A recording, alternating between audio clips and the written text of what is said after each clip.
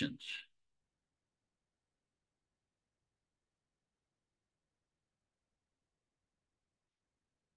Today's date is October 13, 2024. This is the Israeli-Palestinian Confederation simulation. We are proposing a federal government for the people of Israel and Palestine that will be created independently of the Israeli government or the Palestinian government, whether those governments agree to it or not. A democracy for the people in Israel, Palestine, that includes Gaza, the West Bank, and Israel, 14 million people who will elect a federal government with a president and vice president and with 300 parliament members. And the election will take place independently and separately without the assistance or interference of the Israeli or the Palestinian government. So that it is clear, we are not proposing the dismantlement of the Israeli or the Palestinian governments, even though those governments have failed to give peace to the people of Israel and Palestine, and even though those governments are not elected by the people of Israel and Palestine. We understand that they have the political, the military, and the economic power in the area, and we take that into consideration. We do not oppose one state, and we do not propose one state. We do not oppose two states, and we do not propose two states.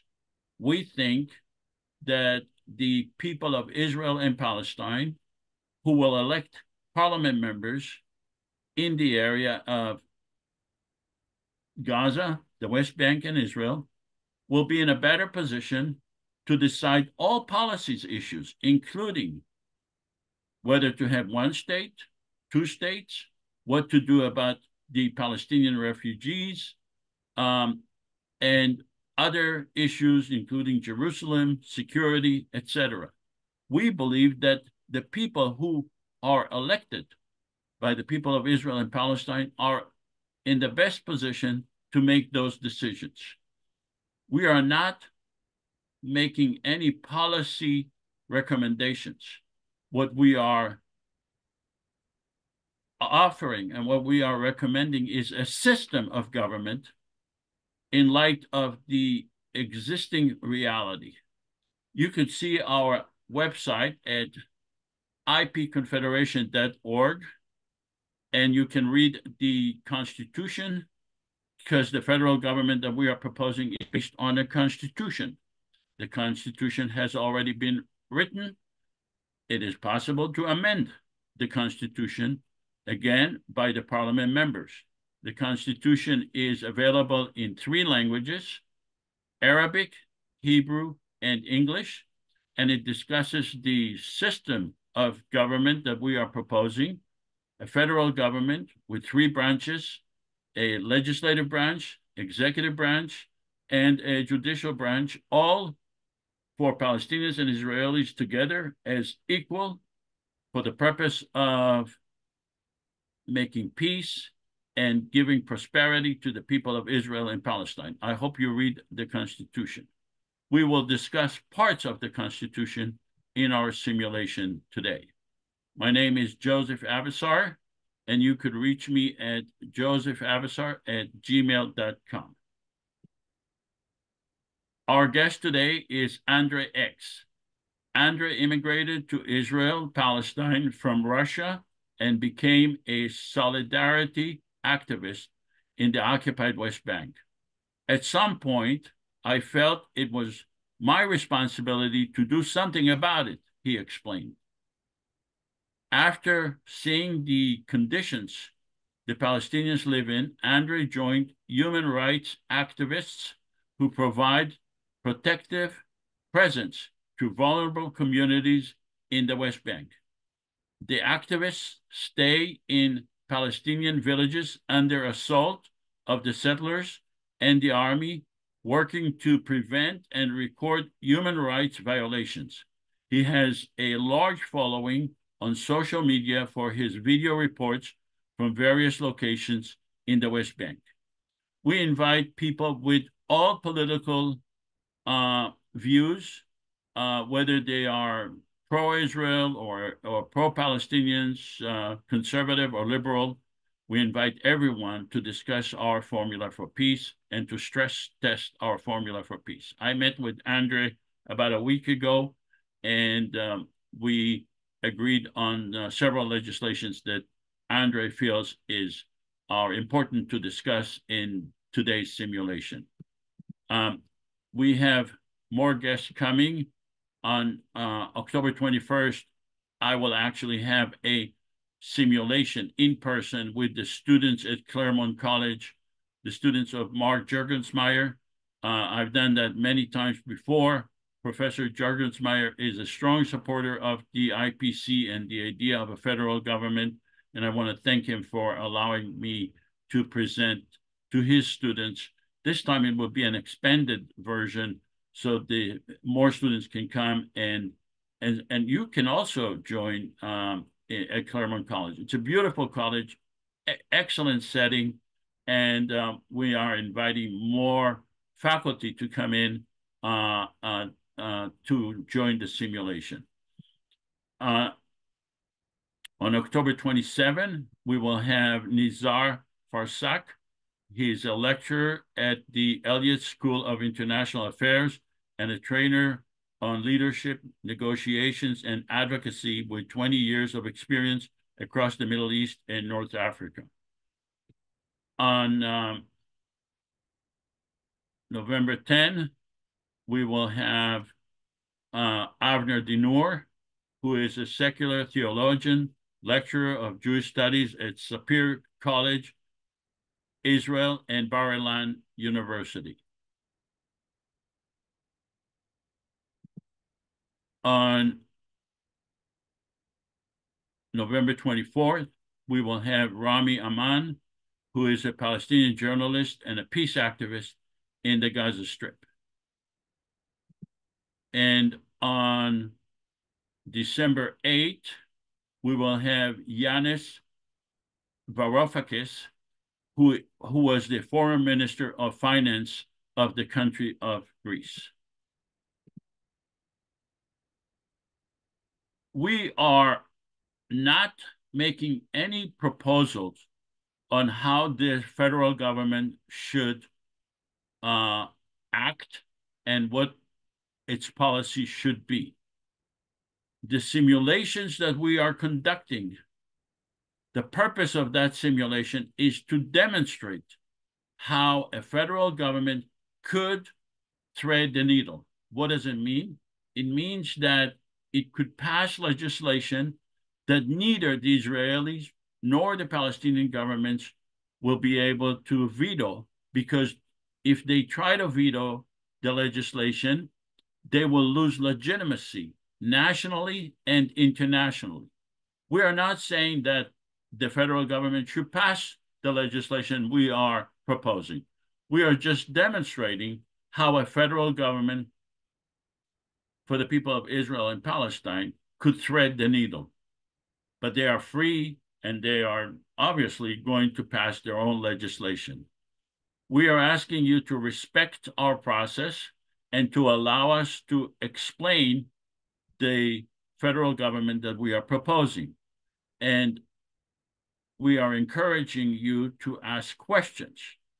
Our member Nasir, who will be watching the chat, we're asking you to put all the questions on chat, and Nasir will be conveying all the questions to us. And in addition, he will try to translate all the comments that you are making into a question.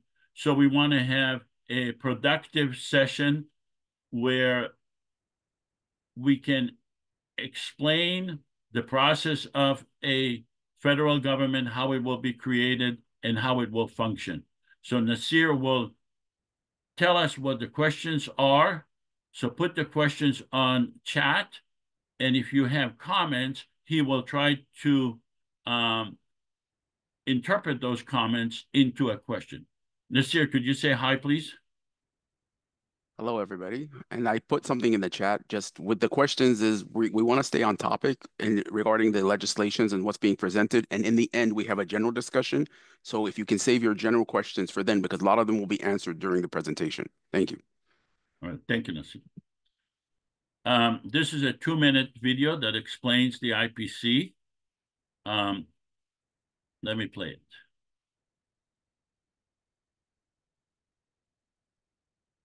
The conflict between Israelis and Palestinians has endured for generations, and instead of time healing the wounds, it's only caused the anger to fester and the violence to grow. But what if there was a way to alleviate the tension? Something that may not outright solve every problem, but at least create a forum that encourages a peaceful compromise. Welcome to the Israeli-Palestinian Confederation, a common third government between the Israeli and Palestinian citizens, specifically designed to foster peace, tolerance, and economic prosperity between the two nations. Here's how it works. First off, both Israel and Palestine will keep their respective governments. Israel's Knesset and the Palestinian National Authority will remain unchanged. The Israeli-Palestinian Confederation, IPC, will be a third entity, acting as a unifying agent between the two. The IPC will comprise 300 parliament members elected from 300 districts in Israel, the West Bank, and Gaza. Above them will preside a president and vice president, one Israeli and one Palestinian.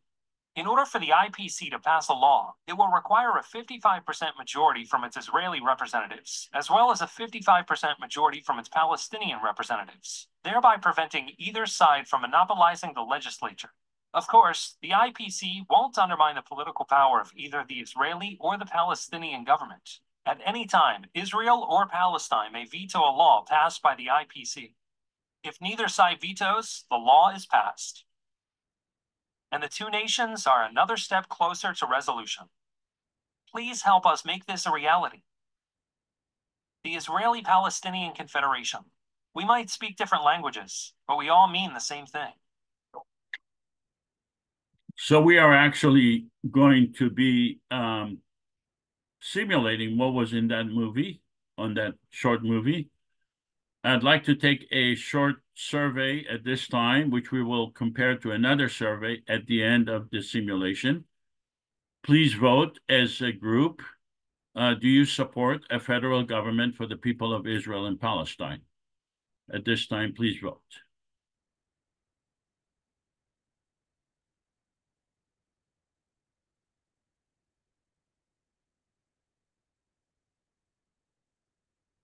Okay, 10 more seconds.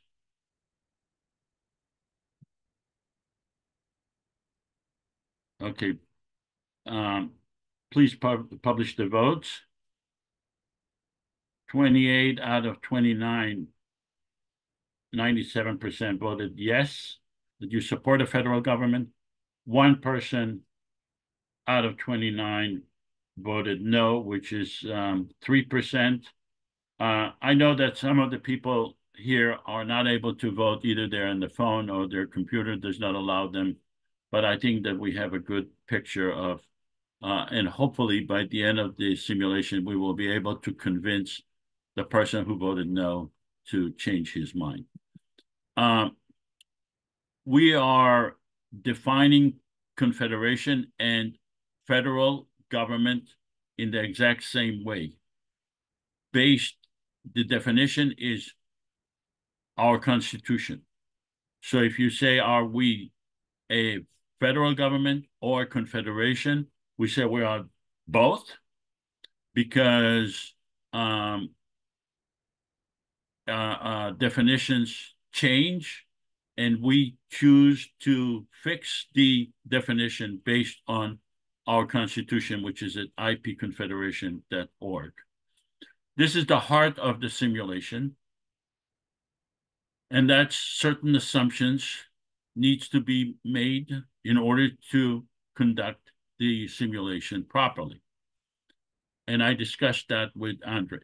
The first assumption is you will have to assume that we were able to obtain major funding for 1 year long campaign to promote the idea of a federal government to explain to the people of Israel and Palestine the benefits of a federal government, especially in light of the failure of their own governments to make peace and to give security to the Palestinian and Israeli people. So you will have to assume that we were able to create a platform for Palestinians and Israelis to vote and to be elected for parliament and for president. You will also have to assume that 14 million people, with the exclusion of children, were given the opportunity to vote. That is in the area of Israel, the West Bank, and Gaza. You will also have to assume that we just concluded the election and 5 million people voted, 3 million Palestinian voted, and 2 million Israeli voted in the election. You will have to assume in this simulation that the president received 1.5 million votes, and you'll have to assume that me, Joseph, was elected as president. It makes it easier for me to conduct the simulation, assuming that I am the president, so that it's clear. I never intend to run for president. I'm not even qualified under the Constitution to run for president because even though I'm an Israeli citizen, I am not a resident of Israel. And in order to run and in order to be elected, you have to be both president and resident of Israel, Palestine. It's also in order to vote. But it makes it easier for me to conduct the simulation if I am acting as the president. You will also have to assume that a Palestinian lady was elected vice president by 1.3 million votes, and she will become president in 2 years, and I will become vice president. You will also have to assume that 300 parliament members were elected in 300 districts. That's in the area of Gaza, the West Bank, and Israel. Combined, 300 parliament members were elected. Each parliament member represents a district of 47,000 people. Now, if you have any questions regarding those assumptions, please put them in the chat, and Nasir will convey those questions. Also, if you have comments, he will try to translate those comments into questions. So, Nasir, do we have any questions from the audience regarding those assumptions? There's a question about the remaining 2.2 million votes went to other candidates from Nizar. Correct.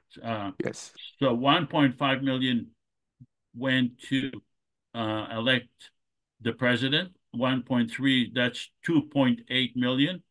The rest went to other candidates. There were probably many candidates for president. So yes. Any other questions? No, not related to this. Okay. So I already contacted Jeff and asked him to act as Jeff Warner. Jeff, are you here to act as Israeli Prime Minister in this simulation? And Saeed Aziz as the President of Palestine. Jeff, are you here?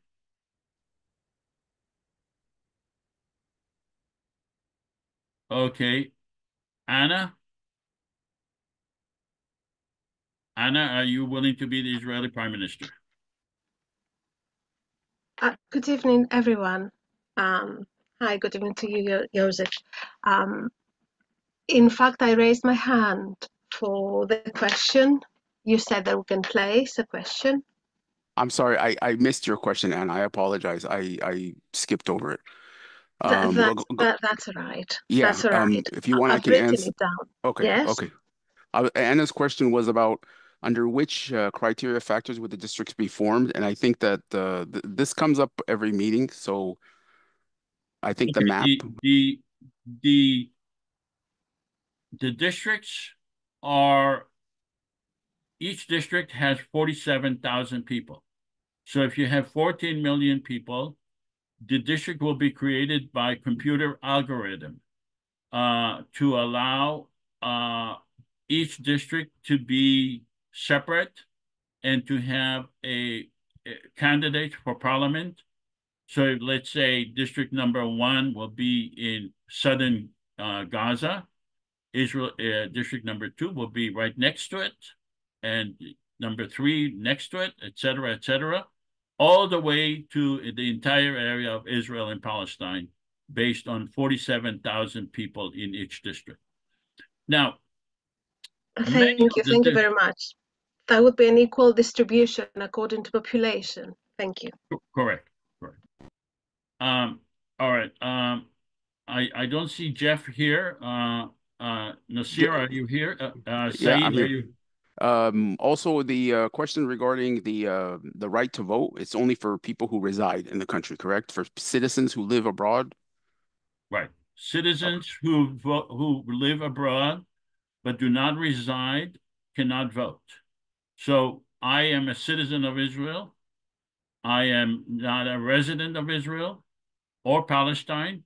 Therefore, I will not be able to vote. This is not a Palestinian government. It's not an Israeli government. It's a federal government for the people of Israel and Palestine. The people that are responsible for the Israeli people or the Jewish people is the Israeli government. The people that are the government that is responsible for the Palestinian government, the Palestinian people worldwide is the Palestinian government. But we are a federal government for the purpose of making peace in the area of Israel and Palestine. And this is the area in the West Bank, Gaza, and Israel.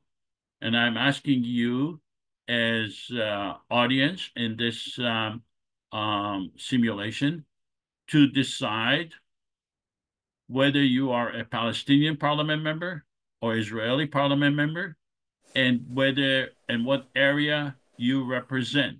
Do you represent the area of a certain city or village in Gaza, the West Bank, Israel, Tel Aviv, Jerusalem? I'm asking you to remain intellectually honest and to decide what is your affiliation in terms of being a parliament member. So I'm asking you to be a parliament member and to make your choice. Please make your choice at this time. Dan, can you put the vote? I don't see the vote for some reason. Dan? Okay.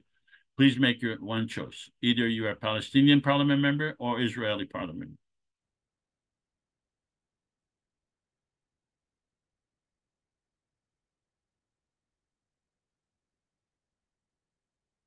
Who's the Palestinian president? Saeed Aziz. Saeed. Okay. Saeed, are you here? Yes, I am. Okay, and is Jeff here? We need someone to volunteer to be Israeli Prime Minister. I'm always happy to be one. Okay, Giacomo, terrific. Thank you. Okay, all right. So we have published a vote. We have 20 Palestinian parliament members, and we have 13 Israeli parliament member. So from now on, you have the right to vote because you have been elected as Israeli and Palestinian parliament members, and you have to decide what area you represent and remain intellectually honest. And when you vote, you need to see what's good for your district in relation to the legislation. Now, the Israeli and the Palestinian, the Israeli prime minister and the Palestinian president are not allowed to vote because you represent a separate government. You are not part of our government. You will be given a veto power, but you are not allowed to vote. We are a separate and independent government from your government. Remember that some of the districts may be mixed districts. So if you're an Israeli parliament member, you may be in an area that it has both Palestinians and Israelis. The same for Palestinians. You may be in the area that has Palestinian and Israelis. And when you vote, you need to take into consideration the benefit of your vote to your particular district. All right. So now that we have a president and we have a parliament, we need to ratify the Constitution. Charles, could you please read the Constitution? We believe that Palestinians and Israelis are entitled to equal rights under the law and guaranteed human rights and freedom. The Israeli-Palestinian Confederation does not intend to supersede or supplant the Palestinian or Israeli governments, nor to abrogate or undermine any agreements between those governments. We recognize the need to work with the Israeli and Palestinian governments. Our purpose is to resolve conflicts and to expand the relationship between the Palestinians and Israelis in a fair and equitable manner. We believe in equal rights under the law, guaranteed human rights and freedom for all. We voluntarily give the legislatures and the governments of Israel and Palestine veto power over legislation we pass relating to the domain of control of those governments. We believe in the separation of power between the legislative and executive and judicial branches. We believe in the creation of a permanent secular government for all the people residing in Israel and Palestine. We believe in having a separate judicial branch relating to IPC legislation with Israeli and Palestinian judges with a system to avoid biased decisions based on nationality. So under the Constitution, the Israeli and the Palestinian governments can decide whatever they want in terms of any issues. Constitutionally, we are required to accept their agreements between themselves. We do not intend to undermine the Israeli or the Palestinian governments. And we give them a veto power relating to issues that violates their sovereignty. Before I go to Andrey for his comments, if any of you have any questions regarding the Constitution, put them in the chat.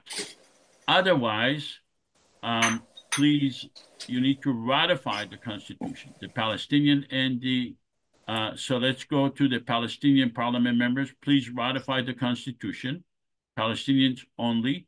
Now, remember, you were elected based on your acceptance of the Constitution, and therefore you must accept the Constitution at this time. You cannot vote no or refuse to ratify the Constitution. If you do so, you will be expelled from the parliament, and the person who received the second number of votes in your district will be elected instead of you, provided he or she accepts the Constitution. Okay, please publish the vote.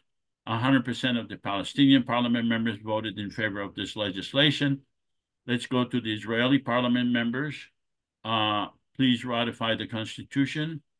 Do you support the Israeli-Palestinian Confederation Constitution? Israeli parliament members who were elected, you must ratify the Constitution because you were elected by the people, promising them that you are accepting the Constitution. All right, let's publish the vote. 100% of the Israeli parliament members voted in favor of the Constitution. Nasir, do we have any questions from the audience regarding the Constitution? Regarding the Constitution, no. All right, let's go to Andrey.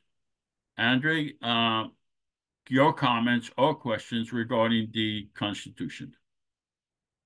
Hi, good to be here. I'm Andrey. Can you hear me well? Yeah, we hear you fine. Fantastic. Yeah, about the Constitution, I think I very much like the reiterated several times focus on the entitlement to equal rights under the law.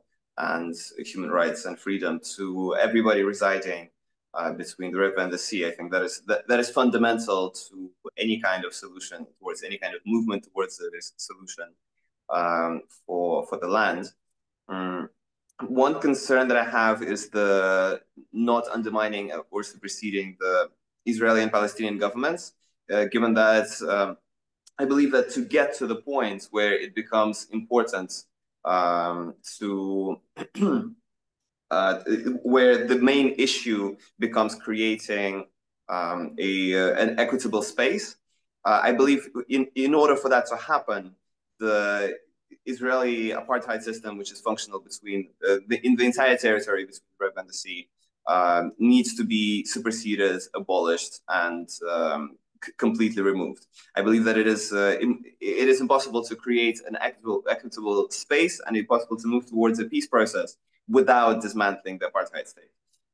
So what my concern would be with how to get to how to resolve the conflict between the article of the Constitution, which promotes equality for Israelis and Palestinians and whoever else lives in the territory, the conflict with the not superseding the Israeli government, which is currently officially and legally enforcing the opposite of equality under the law.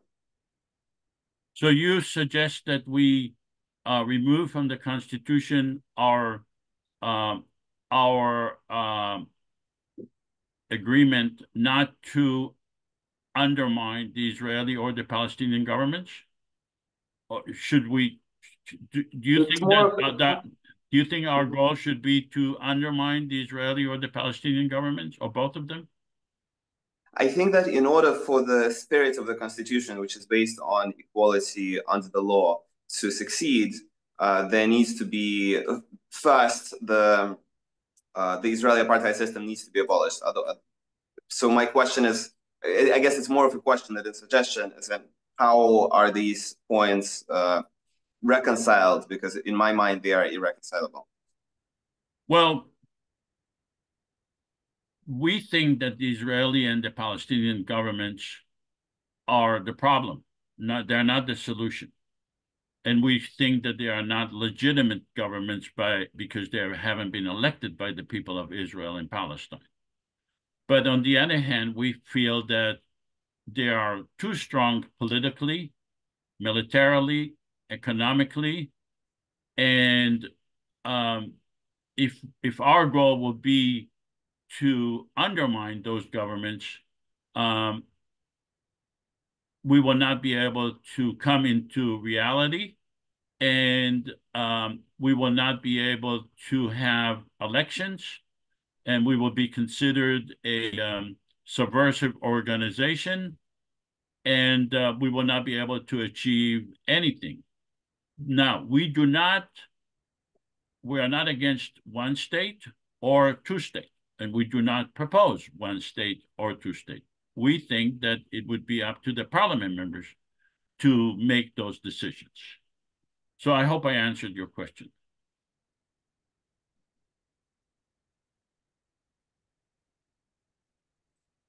Do you have any comments in reply to what I completely understand that in order for the system to be implemented, that it would be a requirement to not supersede and to not undermine the Israeli/Palestinian parliaments and governments. I still have a major concern with how that would affect the implementation of the equality in the entire land between the river and the sea, which I guess remains to be seen. So far, in my mind, it feels like the article of the Constitution which makes it so that we can't undermine the Israeli government. In my mind, that makes it impossible to implement equality, but maybe that will change with time. All right. Then I have on my screen, I have all these votes. Is it possible to remove that because I think you just have to X them. just X them. Yeah, just X them because I don't see them. Okay. Can I ask a question? Because Andrey said something interesting, and is that I feel that maybe he's saying that he wishes the Constitution to kind of strive for something better rather than accommodate the present. Because maybe that's what is that what you're trying to say, Andrey? Like you're saying that like there should be a barometer of like maybe more equality, international law, and that the Constitution should strive that to drag the current Palestinian and Israeli governments to that rather than accommodate to what they are now. In a sense, it's just that my concern that even so, if we snap our fingers and this is implemented, then this line that prevents us from intervening in the government affairs, it will prevent everything else from actually turning from theory into practice. Because currently there is a system of which completely goes against any idea of equality. And that's, in my mind, in order for us to get to the point where we can build actual equality, this system needs to be dismantled fully. I don't know if there is a proposal, like if there is a way through this system to get there. I don't see it yet. Maybe there is. But yeah, in my mind, the apartheid system needs to be dismantled first, and then we can strive towards building partnership and equality. When you say the apartheid system, you mean the Israeli government needs to be dismantled? Yes. And how do you propose dismantling the Israeli government? That's that's a very big question, which is probably beyond the scope of this conference. Okay, so we discussed the statement that perfection is the enemy of good, and in my opinion, when you say, well, it would be perfect if we dismantle the Israeli government, actually, that's the enemy of what we are proposing, because we are saying we realize that we cannot reach perfection, but we can reach something close to perfection. And even though it's not perfect, it's in the right direction. And it will make the Israeli government eventually, and the Palestinian government eventually, less and less relevant. And that's the most that we can reach at this time. Nasir, are there any questions? I see hands raised. The problem is that some of these questions are going into things like I don't know. I mean, I'll let them ask him because there's a bunch of chatter in the chat box. Because Anna's questions are kind of going back to. Go ahead, Anna. Do you want to ask your question real quick? Because you're asking like 3 different questions, and I don't want to. Is she asking questions regarding the Constitution? Yes, they are, Joseph. Although I don't mind if I don't share, I don't vocalize my questions, because Andrey has started something and has expanded very well on all the issues that I think we all here today, we share as thought, as wishes. And my questions actually were, Anna, what is your question? We need to move on. We have because it seems more like comments. Yes, We're going to have time for my comments. question. I'm on to the essence of my questions. Okay, put your question in the chat, please. How can we guarantee that the right to return is a very huge parameter, a very important factor for the equitable shares to be established in the Confederation? If we don't allow for the right to return, then the handful of Palestinians that have stayed in the area and are staying actually in very severe and harsh conditions, and that's a fact, it's reality, it's not imagination, then they're not going to be alive, first of all, or able to prove identity and then vote. So how can we guarantee the equity on this scenario? Nasir, Do we what is allow the for the right to return? Her question is, it was in regards to about how does the IPC work for the right of return? And I did answer it in the chat. The things like immigration policy, the right of return policy is done by the governments. So the government of Israel over its affairs and the government of Palestine over its affair. So that's because That's how I explained it to her. Well, so. we do not guarantee anything. We are creating a federal government with parliament members, and it would be up to them to decide by a process of election, by a process of voting and compromising all the issues. And regarding the right of return, we're actually going to be dealing with that. All right, let's okay, so let's go to the next issue, and that is so we passed the we had an election, we voted for 300 parliament members, we elected a president and vice president, and rather than being somber about it, we should celebrate because this is a momentous occasion. Think about it. We were able to do what was never done in the history of humanity, which is to have a democracy in the area of Israel and Palestine, a democracy that's separate between religion and government. Our election undermines the existing government's use of fear and hate to justify their action. It removes the collective stigma against Israelis and Palestinians, that we are not able to make peace, that we are people that want to fight each other forever. It provides huge political capital to the president and the vice president and to the parliament, and it compels the governments all over the world, including the Israeli and the Palestinian governments and the government and organization, to pay attention to us and to participate and contribute. So congratulations. We have done what was never done in the history of humanity, and we should celebrate that. Our first order of business is granting a veto power to the separate governments. Libby, could you please read the legislation? Libby. The Confederation is the government of the entire population of Israel and Palestine from the river to the sea. We recognize the Palestinian and Israeli governments and are seeking their cooperation to implement our vision for peace by giving them a veto. We will do our utmost to satisfy the essential needs of each government. We are pleading with the Palestinian and Israeli public to understand that while we would like to pass the best legislation possible to improve their lives, under these constraints, a perfect legislation is not possible. We hereby bestow a veto power relating to legislation affecting sovereignty to the following: the government of Israel on issues in which it is indispensable, the Palestinian government on issues in which it is indispensable. In the event of changes in the entirety of the Israeli or Palestinian governments, this legislation may be amended or repealed subject to the IPC Constitution.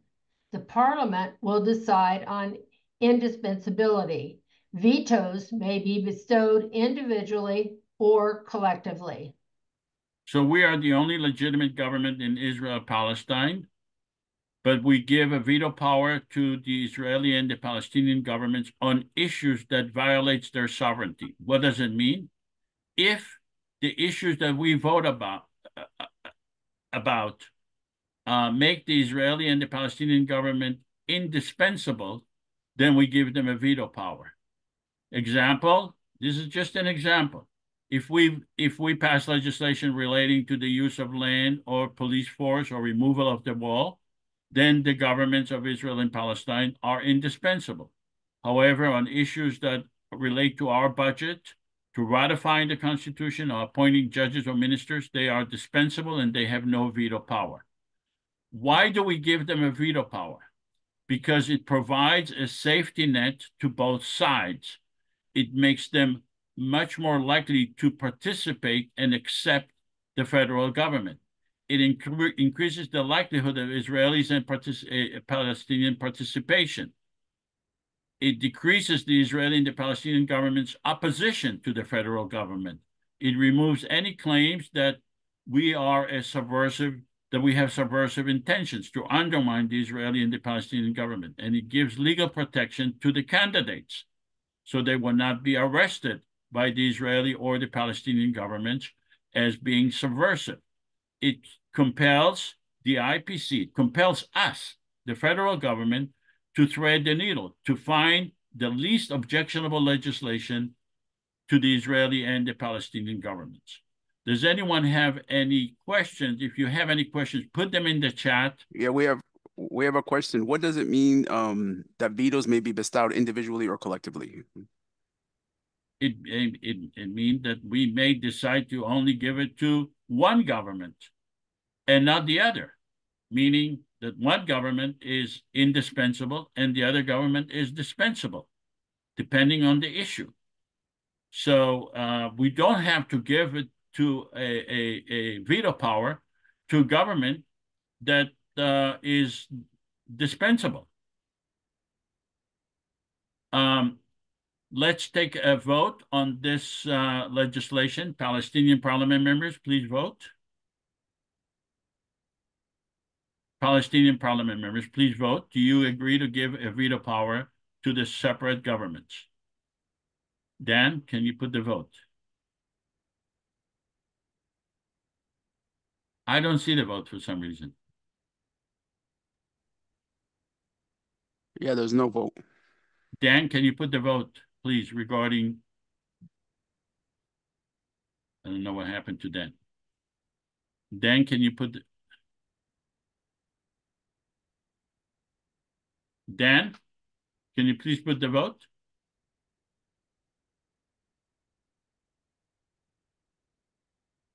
I don't think Dan's online. Oh, no, he is. He's on. Yeah, he's on. Dan, can you please put the vote on the... Dan, can you please put the vote on veto power? I know that he has some issues with his uncle and may be taking care of him. Dan, could you please put the vote on... All right. Well, let's wait for Dan. Does anyone have any questions regarding the veto power? Okay, veto power. Palestinian parliament members, please vote.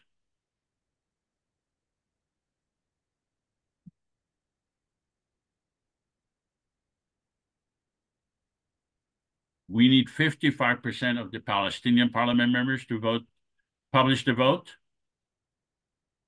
Okay, 92% of the Palestinian parliament members voted in favor of this legislation. Let's go to the Israeli parliament members. Israeli parliament members, please vote. And this is, by the way, we see consistently in every simulation. All these legislation almost pass regularly. Publish the votes. 100% of, 92% of the Israeli parliament members voted in favor of this legislation. So let's go to Andrey. Andrey, your comments regarding this legislation. I think I raised the main concern that I have with this in the comments on the Constitution. And the concern here is not, like, I agree with you on the point of better is the enemy of good. And it makes sense that I think we're all trying here to get to one future where there is an equitable reality for everybody who lives in this land between the river and the sea. The concern here that I have would be, does this system actually move us towards that, or does it improve some local conditions in certain regards?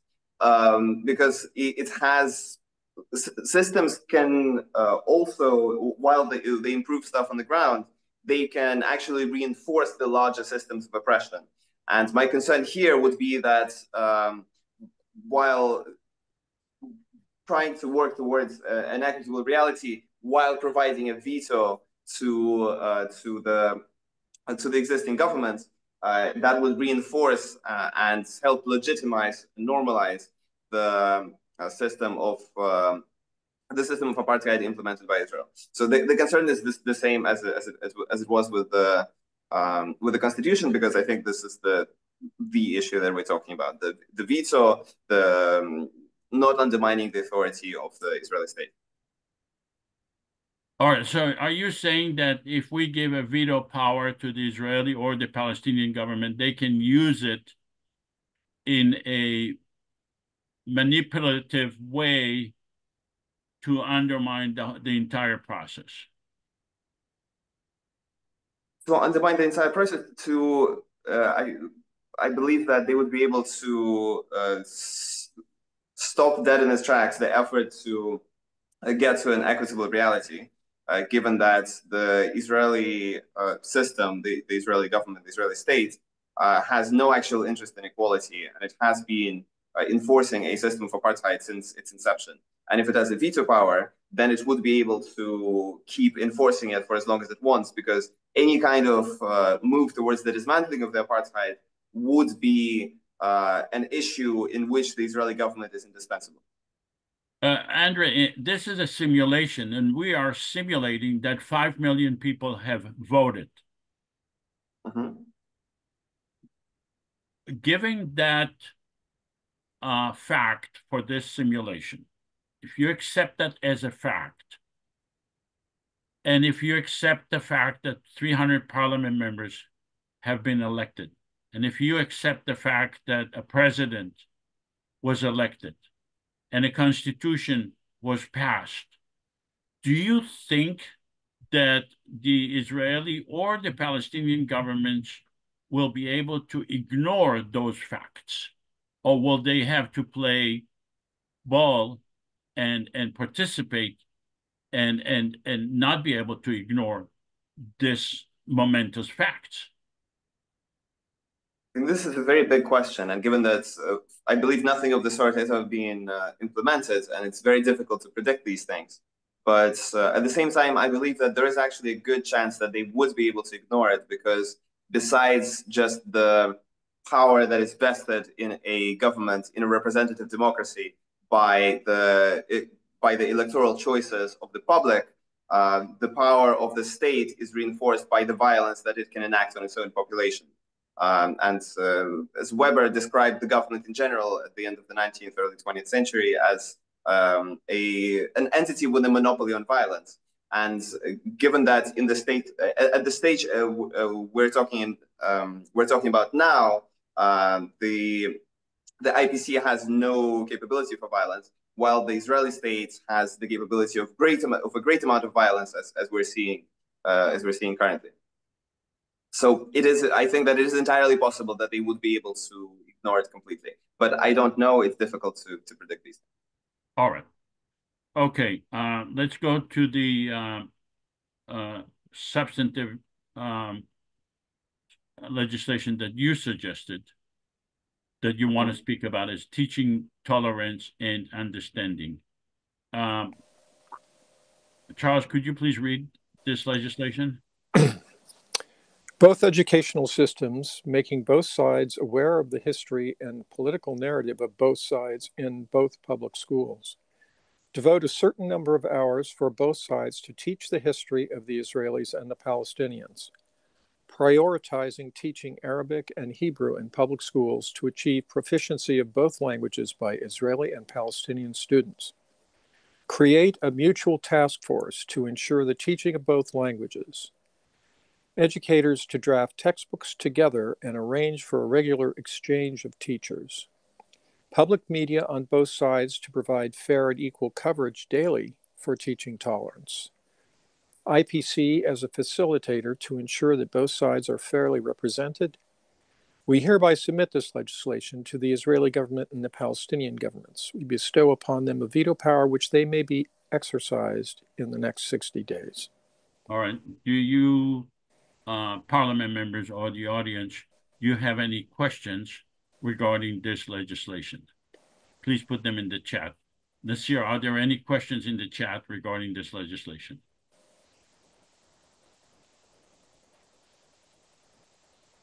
Okay, I don't hear anybody asking. I don't hear Nasir or, so let's have the. Excuse me, I have the same issue like about this veto power. So everything that we suggest could easily be vetoed. So then we can keep on going, and we get nowhere. We go around in circles. Are you saying that everything will be vetoed? I'm saying there's a potential of it being vetoed, and then what we're trying to do as a overall governing authority is not getting implemented. So by giving a veto power, everybody can say, no, we're not doing this. No, we're not doing this. No, we're not doing this. And then every suggestion that we make doesn't actually, get done. Yeah, I understand what you're saying. What we believe is that the Israeli and the Palestinian governments have political considerations. They cannot ignore 5 million people voting. They cannot ask their people to go to fight wars and to ignore the possibility of peace. They are able to do it in the current constellation of Israelis versus Palestinians. But when we have a federal government for the people of Israel and Palestine together, it creates a completely different reality.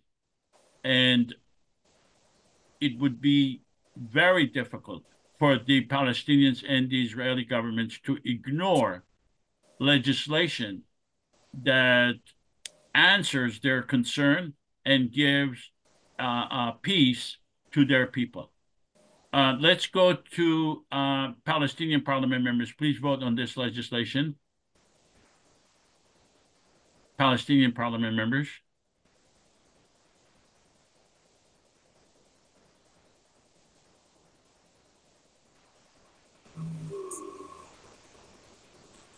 Okay. We need 55% of the Palestinian parliament members voting, publish the vote. 93% of the Palestinian parliament members voted in favor of this legislation. Let's go to the Israeli parliament members. Please vote. While they're voting, just want to remind everybody that they cannot control when the voting comes up. So if you're a Palestinian person, vote for the Palestinian time. You'll also get another way to vote when it's the Israeli time. Just X out that and don't vote. So this is just to remind you, because some people mentioned that in the chat that it's coming up for both.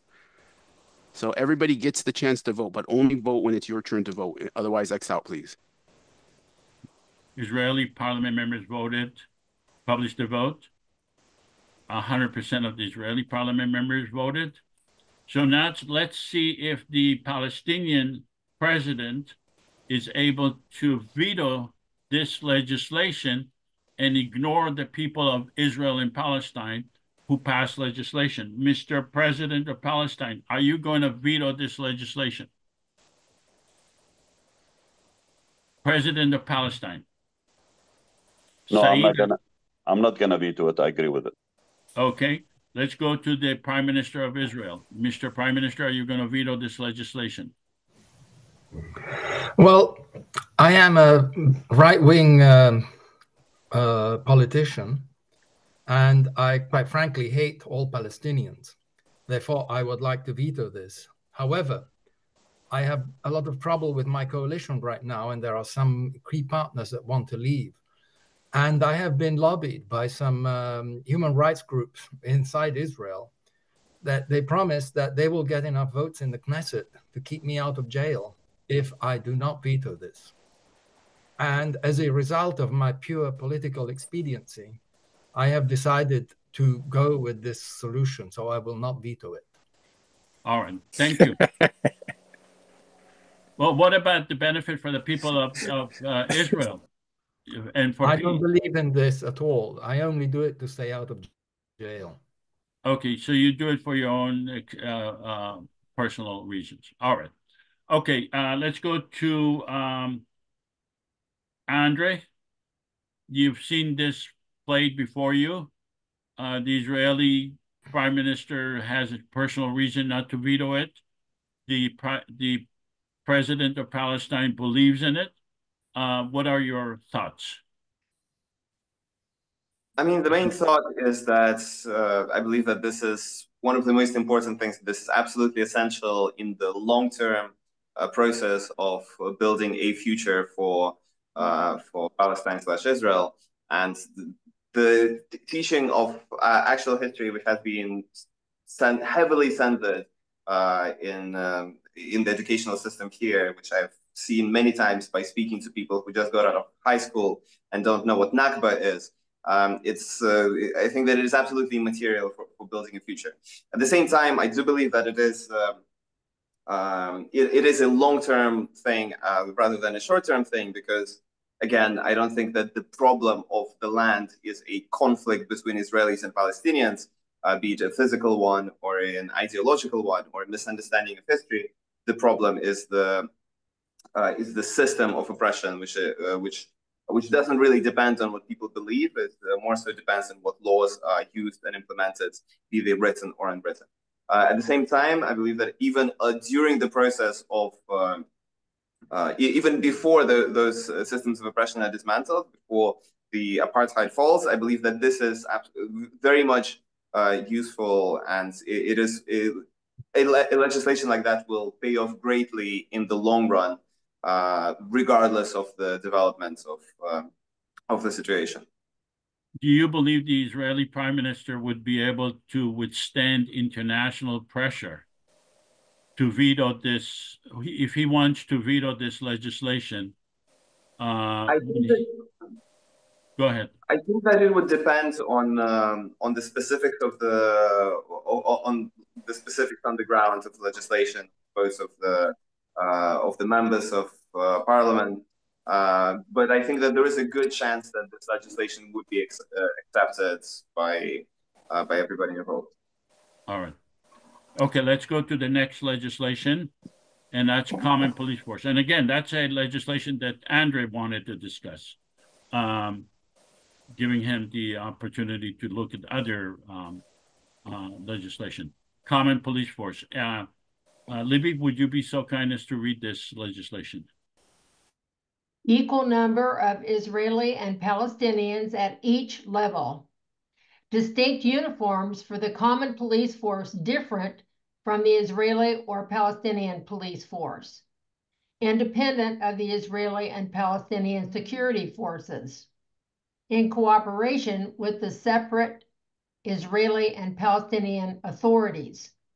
Address sensitive religious, cultural, and language requirements, giving each side exclusive management of the holy site, but giving the common police force the right to enforce entry and exit routes to the holy sites.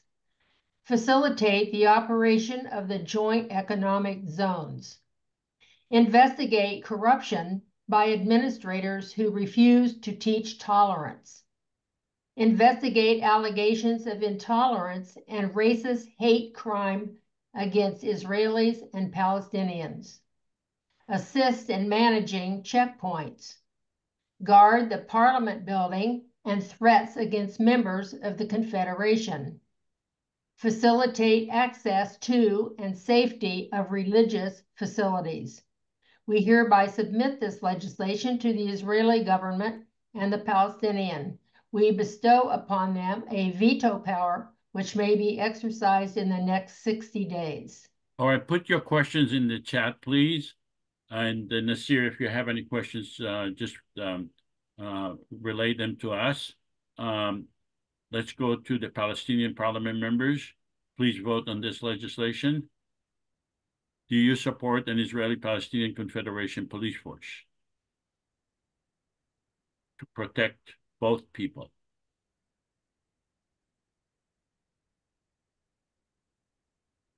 Publish the vote. 93% of the Palestinian parliament members voted in favor of this legislation. Let's go to the Israeli parliament members. Please vote on this legislation. Israeli parliament members, please vote.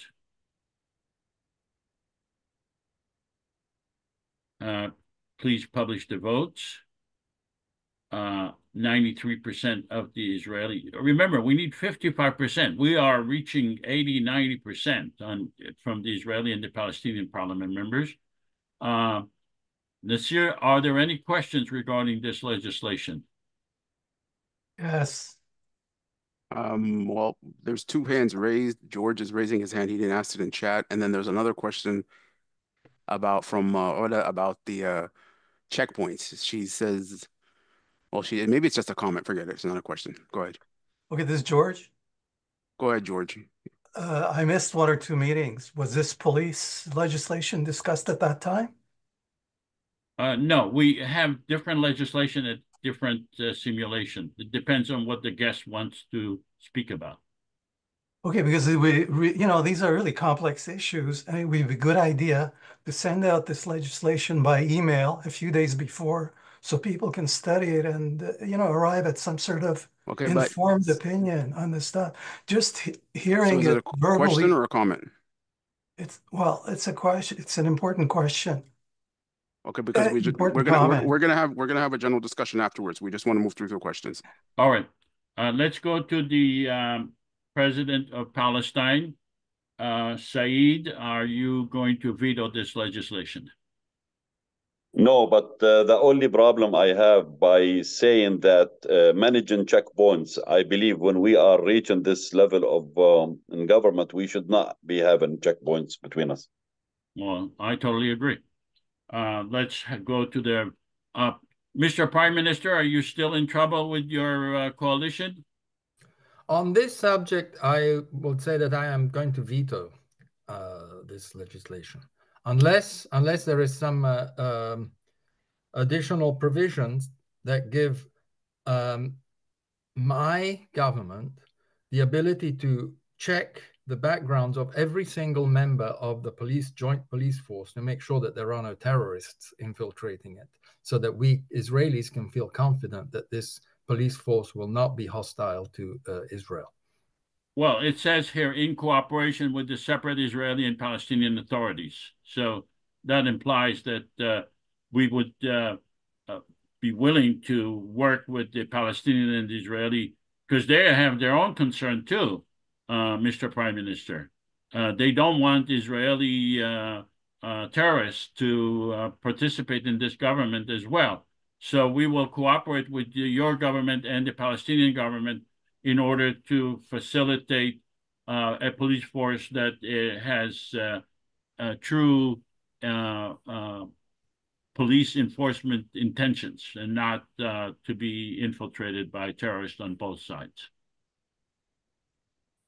Okay, yeah, in that case, I will not veto it. All right, then let's go to the to our guest today, Andrey. You saw how this political process works. Any comments? On the common police force, and the reason I picked this because this is this is a very relevant question to me personally, a person who works in the West Bank with specifically protected presence, and I face authorities on a regular basis. Just 4 days ago, I spent 11 hours in illegal detention by first the Israeli army and then the Israeli police. All of my friends have been beaten, arrested, harassed, and there are regular invasions of Palestinian villages by the Israeli army and the Israeli police. And I've seen the destruction created by Israeli raids on the refugee camps in Tulkarem, in Jenin, Nablus, and so on. So I think that this is actually one of the main steps that we can make in order to make the situation better, would be to create an alternative authority, even if it's alongside the existing one. Here, it's I believe that an alternative authority would help regardless of the actual situation. If it's UN peacekeeper is great. If it's a common police force, great. Whatever else that doesn't directly answer to the Israeli apartheid state would help, and it has the authority to first use violence in order to defend themselves, and to defend the area which they're entrusted with, given the amounts of attacks by Israeli settlers and Israeli police and Israeli army. Hopefully this won't escalate into the Wild West even more than it already does, but I believe that would help if there are people with authority. Currently, it's done by civilians, by human rights activists coming from from the West and Israeli citizens and Palestinian human rights activists. So I believe that this would be very useful.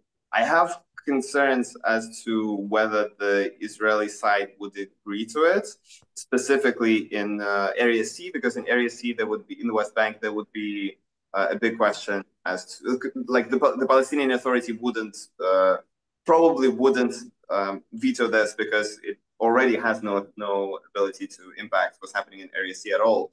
But it's now under direct Israeli occupation, and currently it is the only authority in Area C of the West Bank. So there would be a question from me as to what would be the reason for the Israeli Authority to give up its control and to allow any kind of alternative police force or whatever else, given that it would just supersede, it would have to give up authority for that. So if the Prime Minister of Israel says, well, I'm going to veto it only with regard to Area C, would that make it more realistic? I'm not sure. I mean, it would probably make it more realistic, yes. All right. Can I ask a question regarding this legislation? Because Andrey, I think, is in a very good position to answer it, because he has probably the most experience with the situation in regards to like the checkpoints and things like this.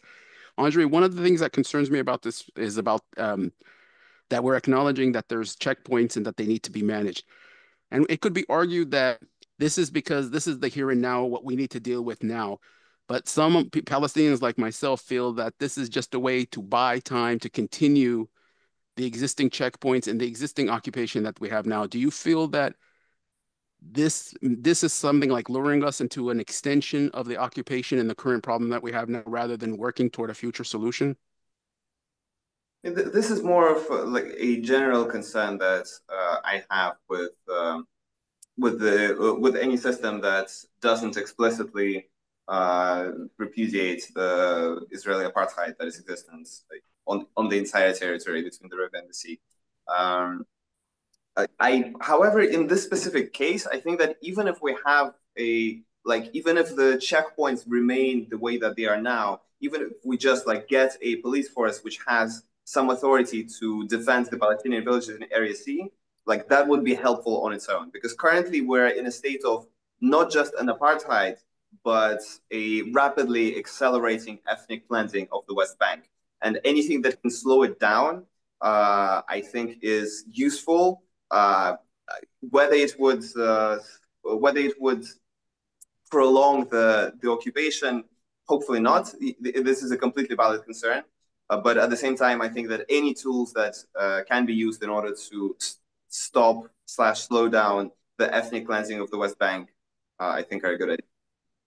All right, thank you. Let's go to the next legislation, and that's compensation to Palestinian refugees.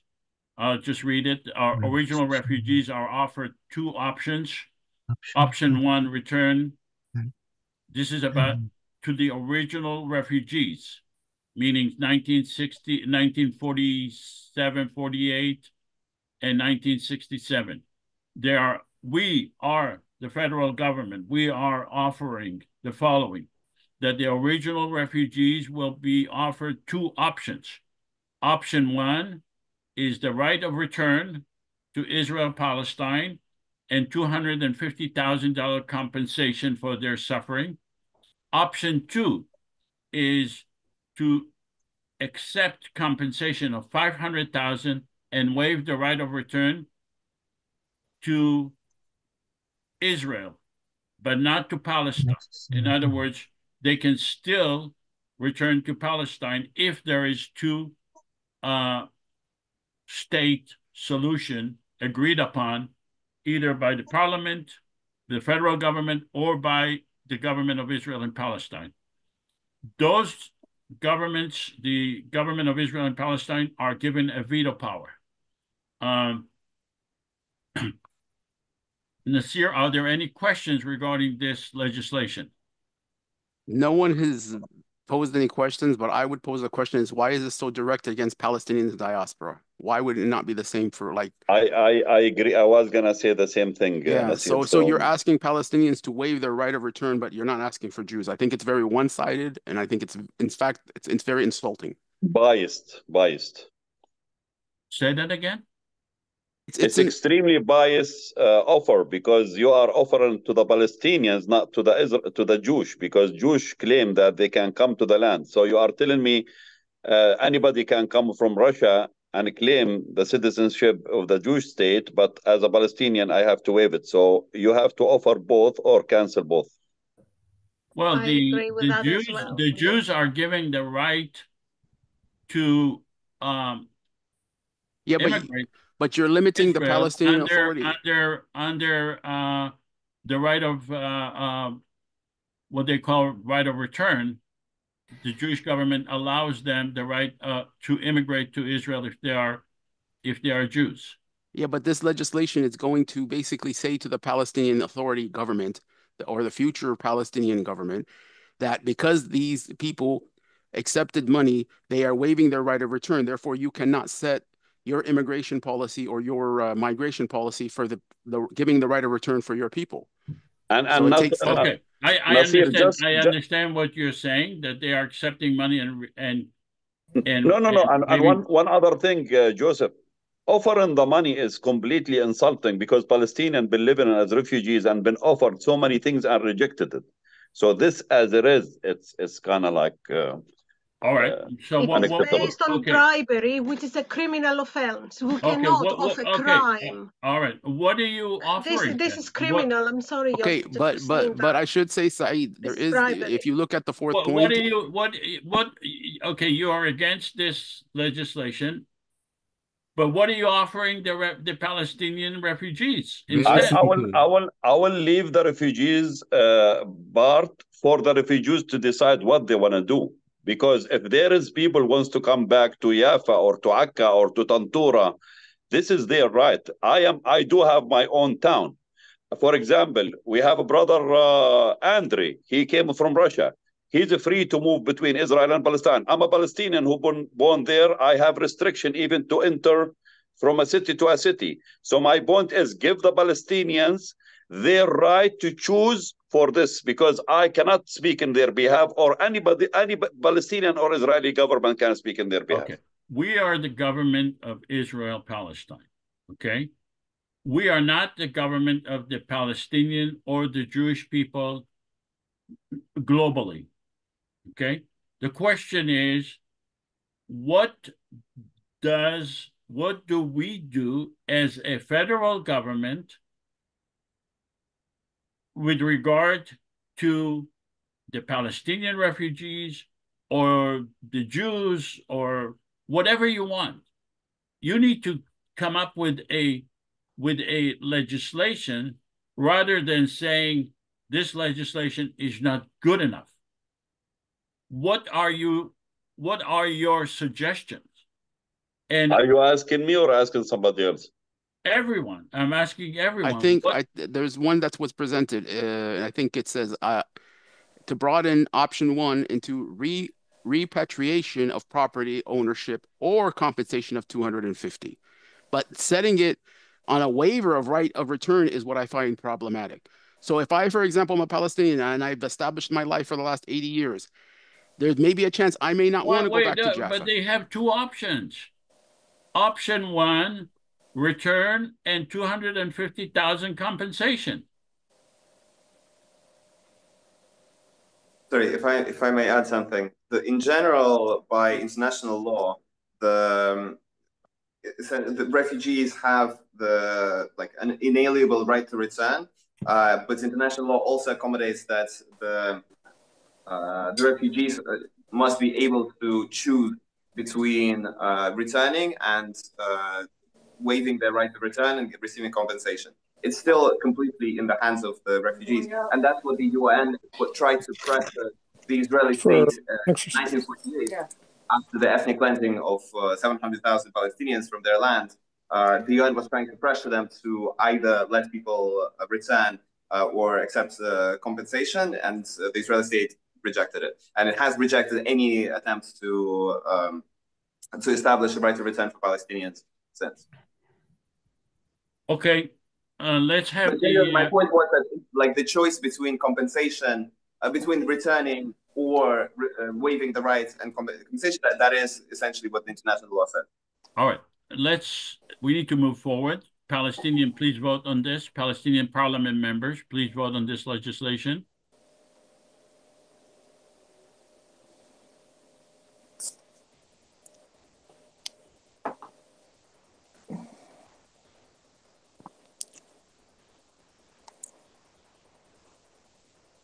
We need 55% of the Palestinian parliament members to vote on this legislation. As the president, I recommend a yes vote, because otherwise the Palestinian refugees they haven't been compensated up until now, haven't been given a right of return, and I'm not sure what the Israeli and the Palestinian governments will do. All right, publish the vote.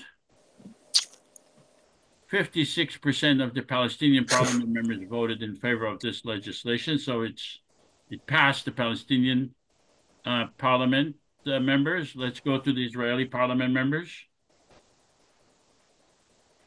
Israeli parliament members, please vote.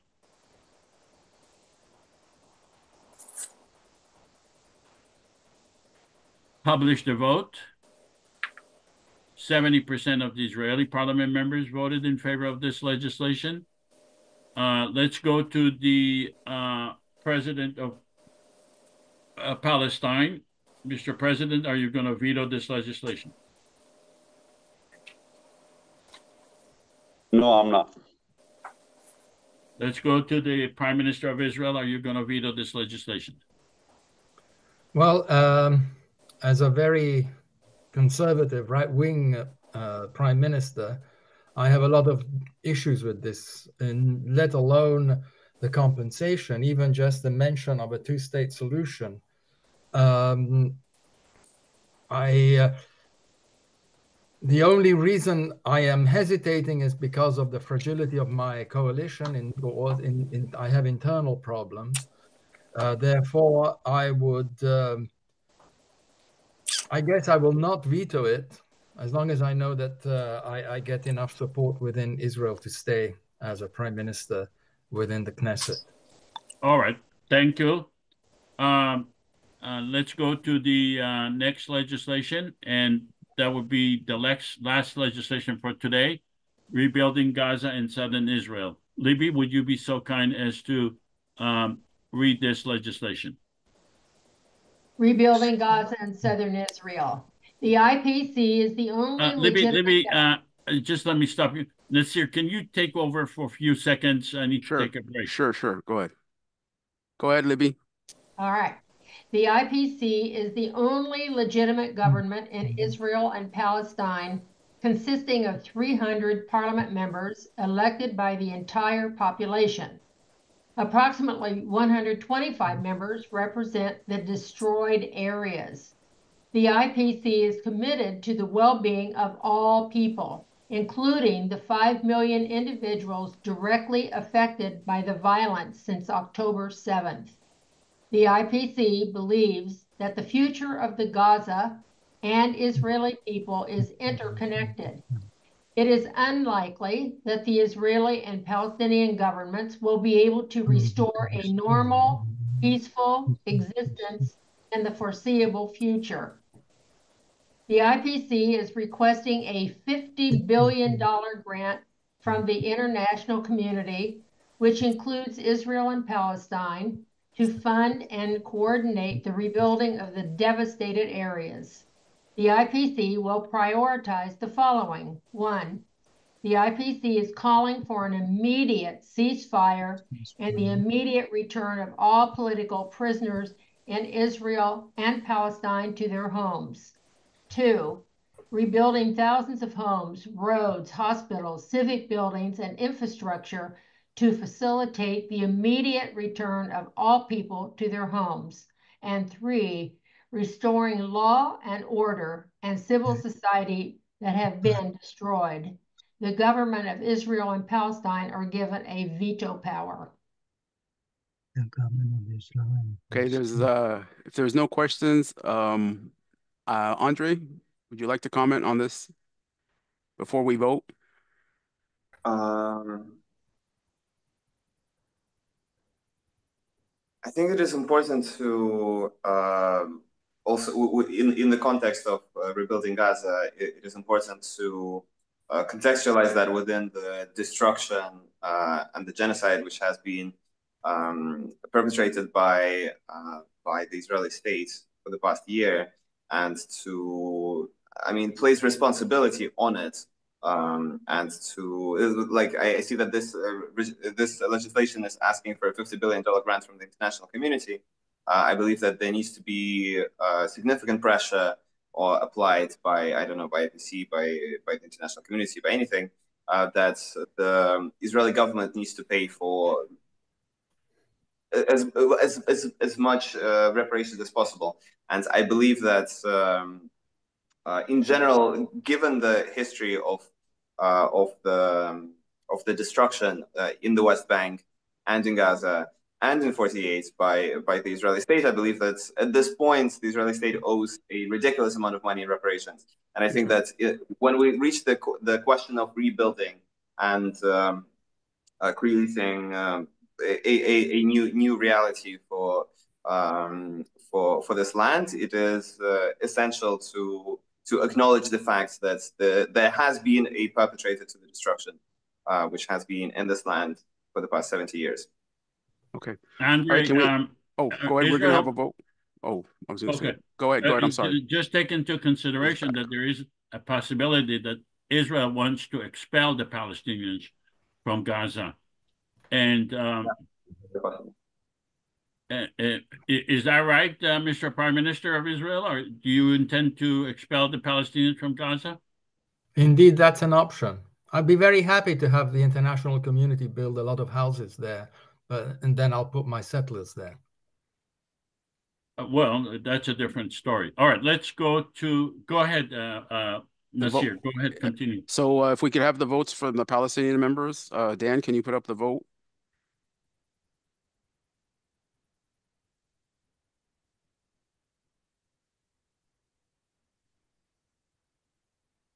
And if you want to publish the results.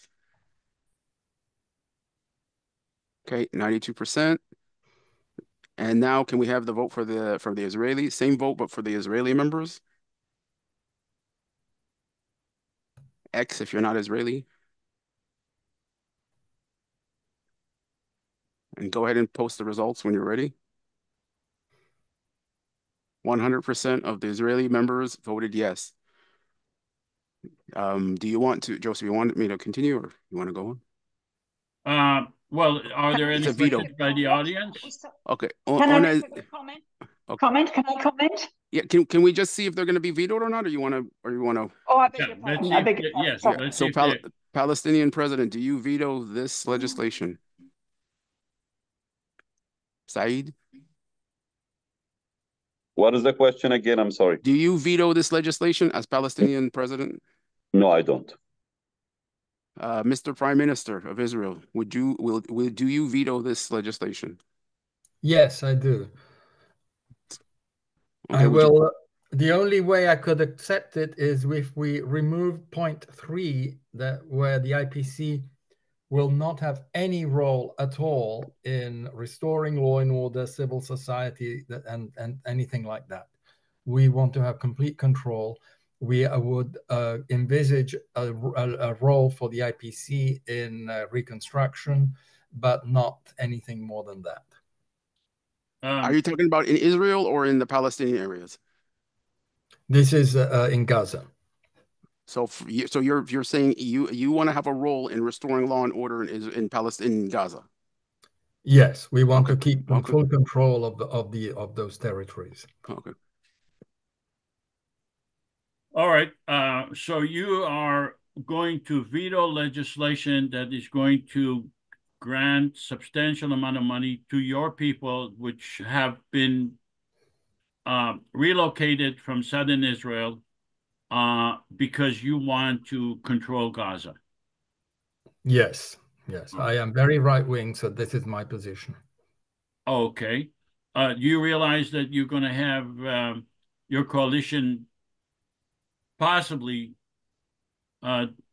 dismembered, and also in the next election you may not be elected because the IPC is going to put pressure on you and on the people of Israel to elect someone else?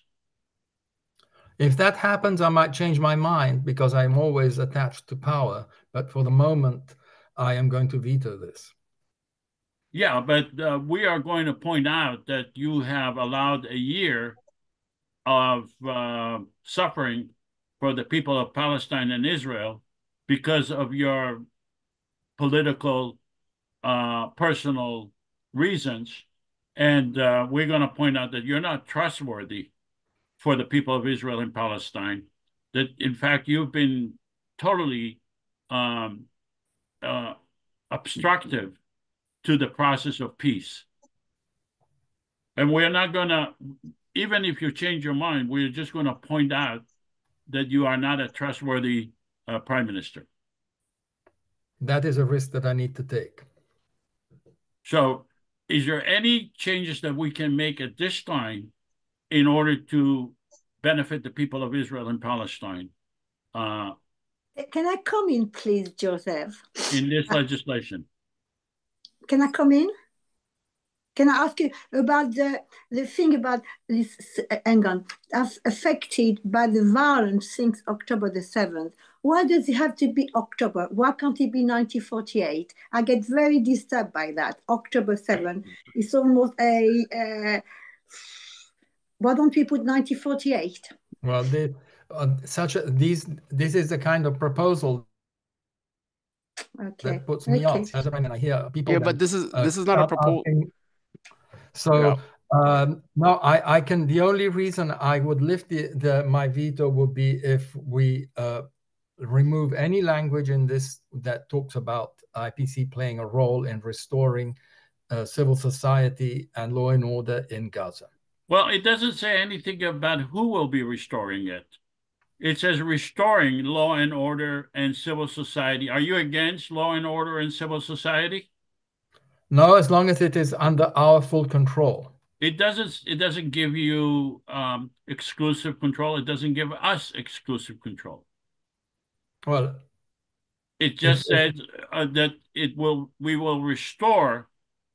This legislation is in favor of restoring law and order and civil society that have been destroyed. Are you against law and order and civil society? No, as long as we are in control, and if you tell me that that's the spirit of this legislation, then I would lift my veto. Okay, we're not telling you anything about your exclusive jurisdiction. But you are removing this veto, correct? Yes, that's the way we interpret it. So. All right. Okay, good. Thank you. Let's go to Andrey. Andrey, what are your thoughts seeing the political situation being unfolding in front of your eyes? What are your thoughts? I have two main thoughts. One, I think that in reality, this is the kind of legislation which would be easier to pass than other ones, given that the main thing that it's proposing is giving a grant, so getting a lot of money out of other countries in order to do stuff in Gaza, which would probably be acceptable to both the Palestinian side and the Israeli side, as long as there are no other considerations. Yeah, yes, please do give us $50 billion to rebuild stuff.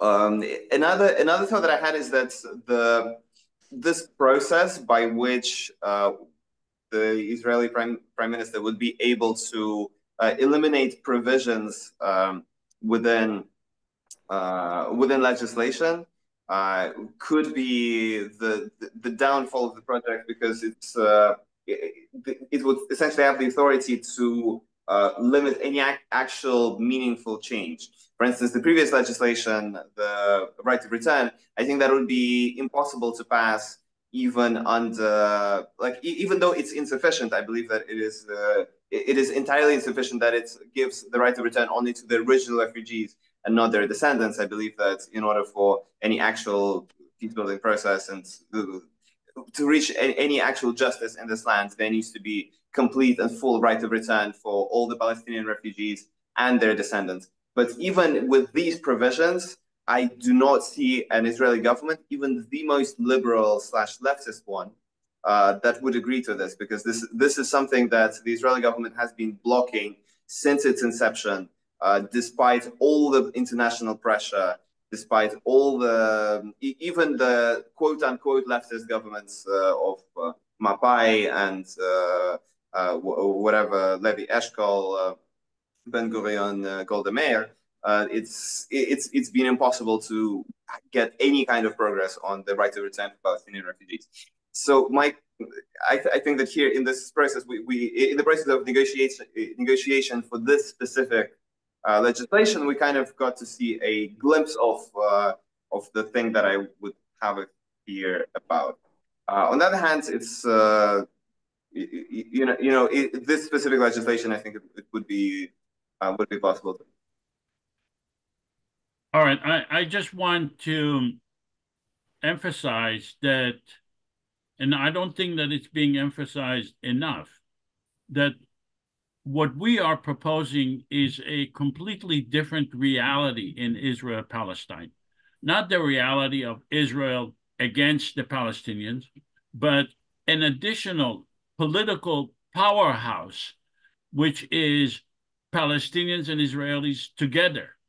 And when you analyze any situation, any legislation, you need to take into consideration the assumptions that a new political reality has been created. And that would be, the new political reality would make it very difficult for the Palestinian or the Israeli government to revert back to the old reality. This is a new reality. And I know it's very hard to accept. It's done, online by Zoom, but if you accept the new reality, then I think that you will see different results. Nasir, I saw your hand being raised. Do you have questions? Yeah, my question was that I kind of see what Andrey's saying about the bill being paid by international community, but we are now seeing countries like UAE who were who were basically paying the price for these Israeli attacks and demolition of Gaza, and now they're saying, why are you expecting us to pay for the damages that you seem to be doing every 4 to 5 years? And there has to be some international nations and stuff. They need to understand that they're not going to be saying, okay, we're going to keep paying the bill because Israel every once in a while feels like they need to go in and destroy these places. Yeah, you're speaking about the existing reality. You are ignoring the reality, the artificial reality. I agree, it's an artificial reality that is that we are asking you to work under in these assumptions. Under these artificial reality, I am the president. I will go to every country around the world. I will contact every company around the world and ask them to donate. And if they do not donate, they will risk their exposure. So, because we have a new reality. All right. I think that... Can I just say one word? Can I get a word in? Oh, yeah. I'm sorry, Olivia. I missed you. I apologize.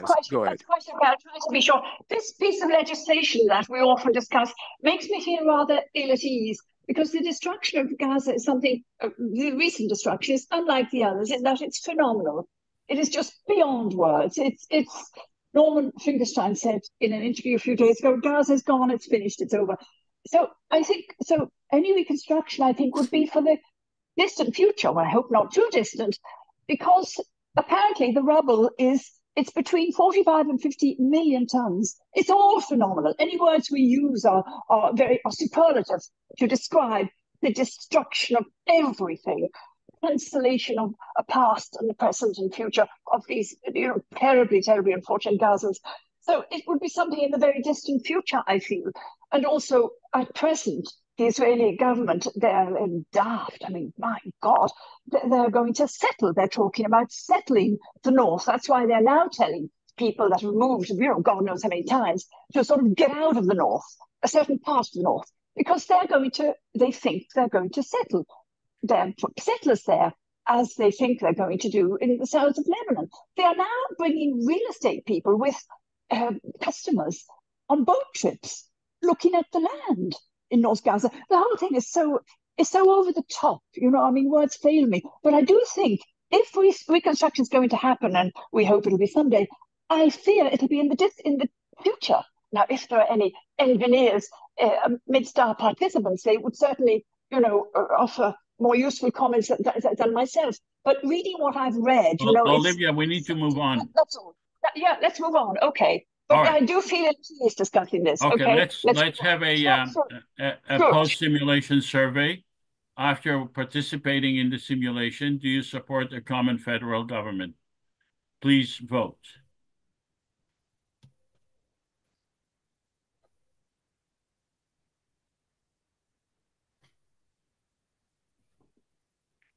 Okay, publish the vote.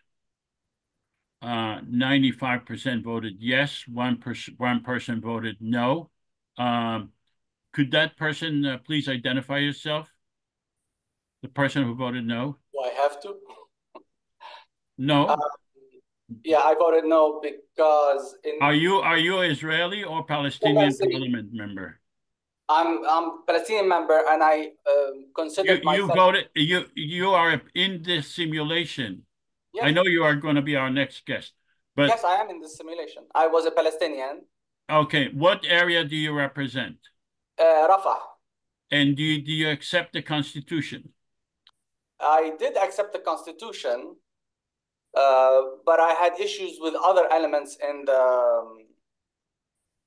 in what we look at, some of the legislation we shared. Okay, but you accepted the Constitution. Yeah. So why are you against the federal government if you accepted the Constitution? I don't understand that. But the post-simulation survey is not him voting as a member of parliament. It's him voting because the question was before. Yeah, that's true. That's true. So he's voting as a Palestinian and nothing to do with the Confederation. Just does he think that? Yeah, you're absolutely right. Okay, all right, but okay, go ahead. Nizar, go ahead. I'm just saying that the issues of secular government, issues of education, on tolerance, like these would be things that my 47,000 constituents would feel very strongly about as an imposition of a culture and a value that they disagree with, that they need to protect themselves from. Not different from how some people in the US and states feel that the federal government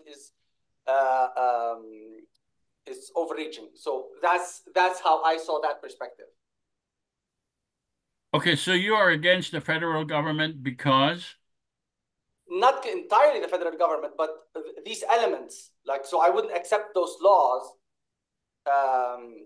and the imposition of certain values in the federal government. I would want the federal government to have less, be a bit more general and not so specific on tolerance and education, and because I would see that as a dominant narrative imposing on me who is tolerant and who's not tolerant. One man's terrorist is another man's freedom fighter. So that issue, my 47,000 constituents would want me to vote against. Okay, so what part of the Constitution would you change? Can you show it again? I believe if his time is coming, Joseph, we should just wait for.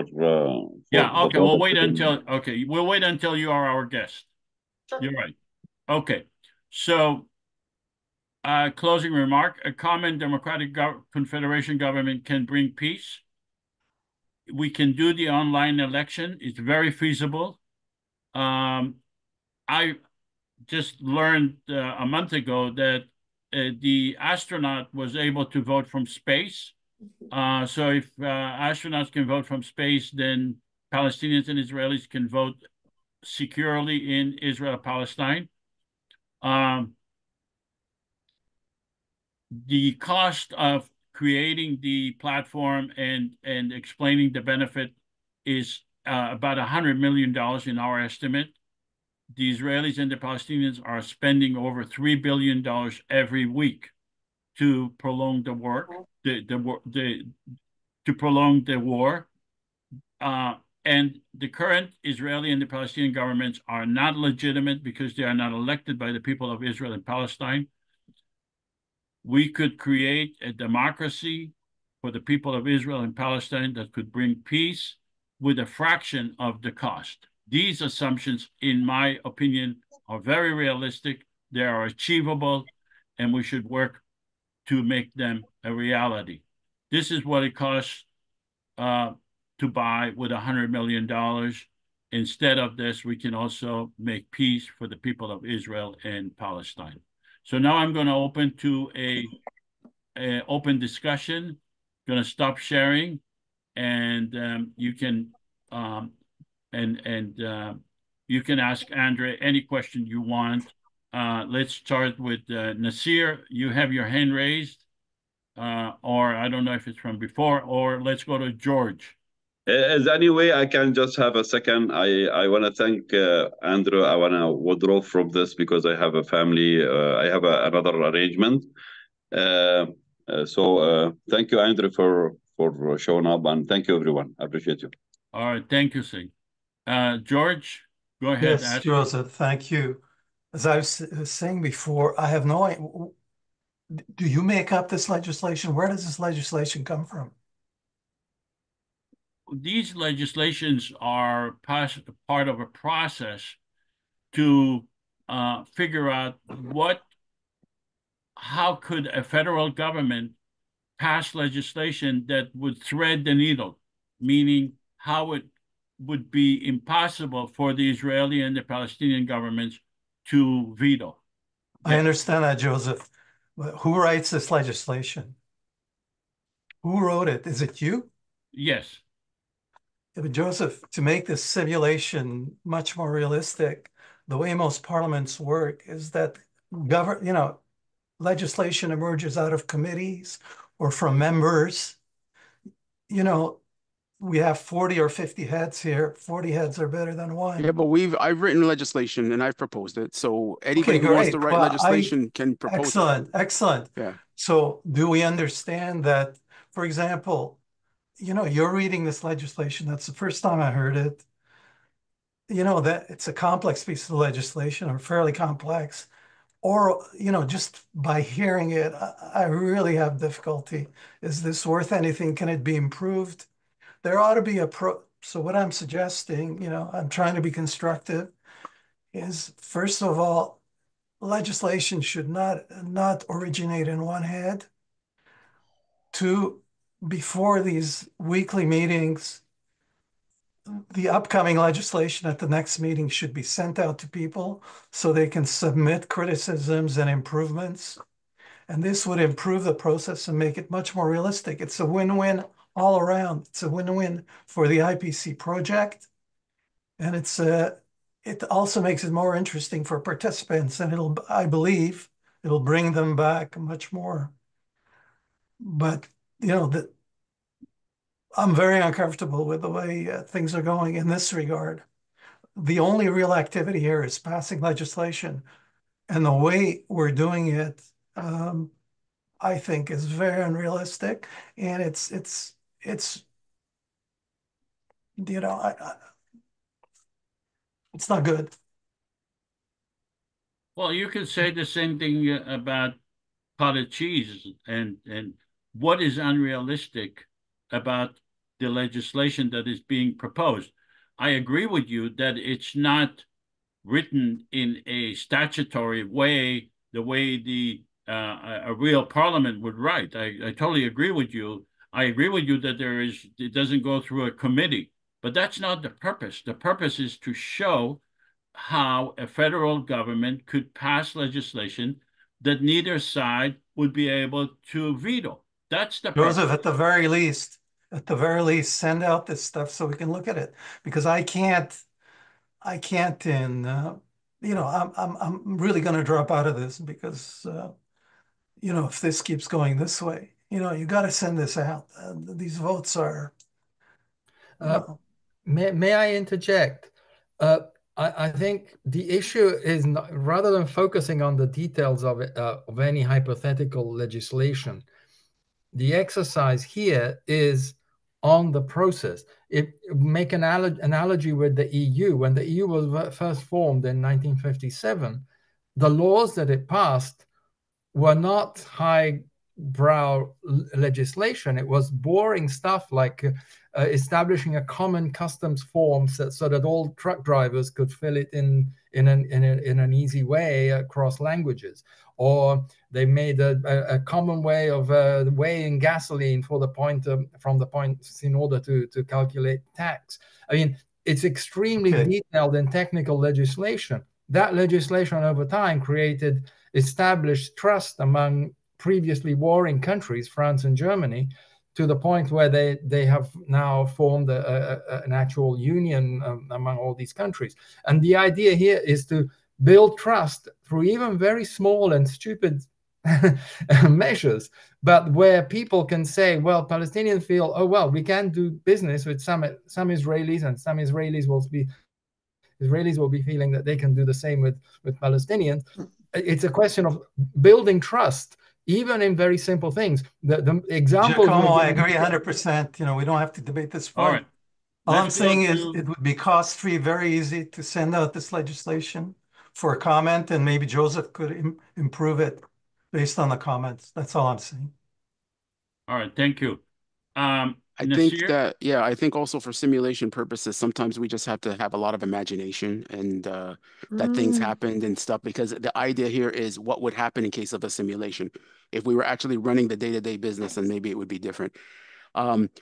I wanted to acknowledge our guest, Andrey. Andrey is doing something that's very important, and I really admire him for this. He's giving he's on Instagram. If you guys recommend follow him on Instagram, Twitter.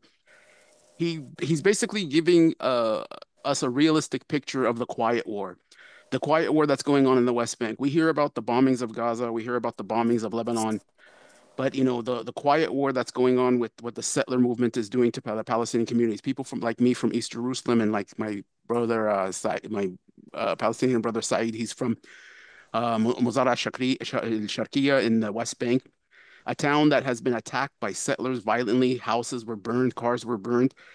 So, you know, I appreciate what you do, Andrey, a lot, and exposing what's going on in the West Bank, the quiet war, which is not necessarily that quiet, but it's you know, more than 1,000 Palestinians have been killed, 9,000 have been arrested, lands have been confiscated, ancient sites and stuff. So I thank you for that a lot. I was wondering if you could touch base more about the general attitude, because a lot of the movements that I've been worked with prior to October 7th, to tell you the truth, many of them have actually been shattered because of October 7th, because of the attitudes that even in the peace camps of Israel, we have people who they're disillusioned with any type of coexistence movements. And we also have Palestinians who feel that there's just no hope to talk with Israelis because it's pretty bleak. So do you see a positive for the future for these kind of movements and these kind of efforts? My general take on coexistence movements is that I'm not against coexistence movements. It's useful in order to build an understanding between people and to promote equality, promote human connection. It's very important. But I think that this is a very long-term thing. I think currently the problem is not the lack of coexistence. The problem is not that we're trying to achieve peace and we cannot find it. The problem is that we are trying to achieve justice. Because peace without justice just won't be enough here. Because we have, even if we click our fingers and suddenly all the Israelis and Palestinians are very, very much down to coexist and they want to make friends with each other and live in the same land, this is not going to solve the problem, because the problem is not mutual hatred. The problem is the system of apartheid and the continued attack and expulsions on the Palestinians by the Israeli state, which has for decades now controlled the entire piece of land between the river and the sea. In terms of the coexistence movement, some fell apart. There are some that actually blew up thanks to October 7th, for instance. Team Biachad standing together saw a great rise in the recent months because it's now this big coexistence movement.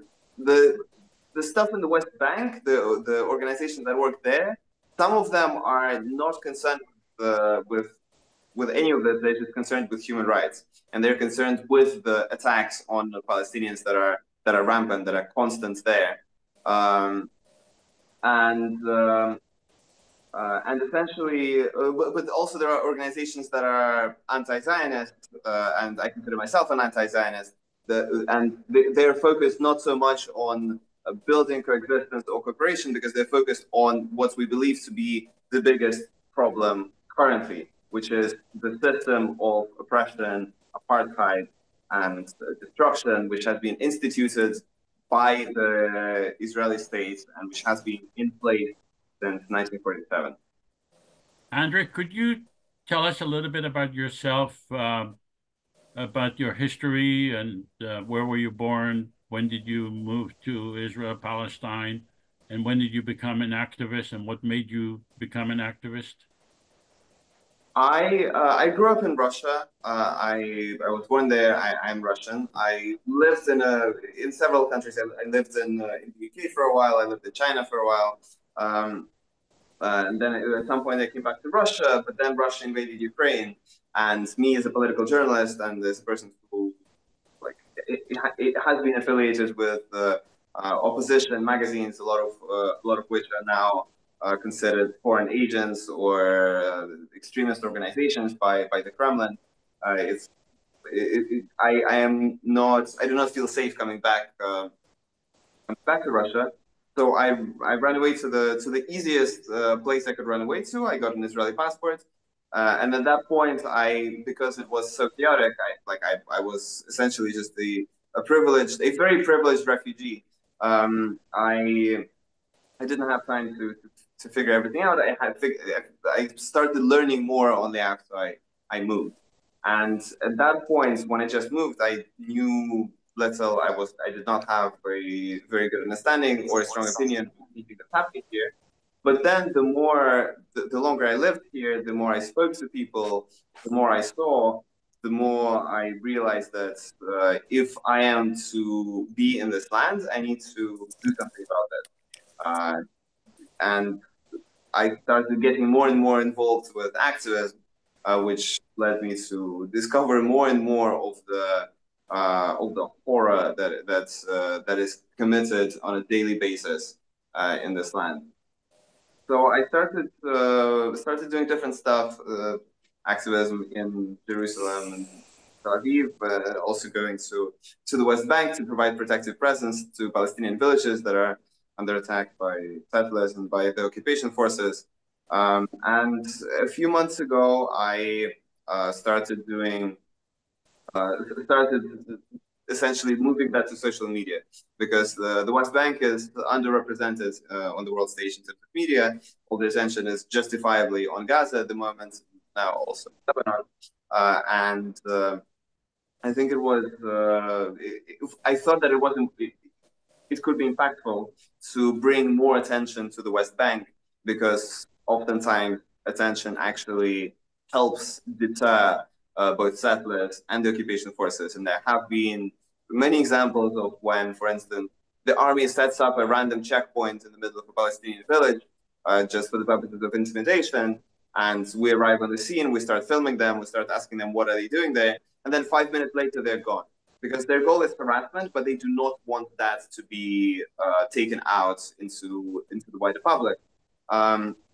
And when they don't care, and often they don't care, often there will be attacks, often there will be, as I said a few days ago, myself, I was beaten, and my fellow journalists were taken, blindfolded, held at a military base, and then arrested.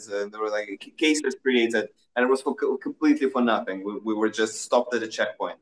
And so sometimes, and as time goes on, it happens more and more.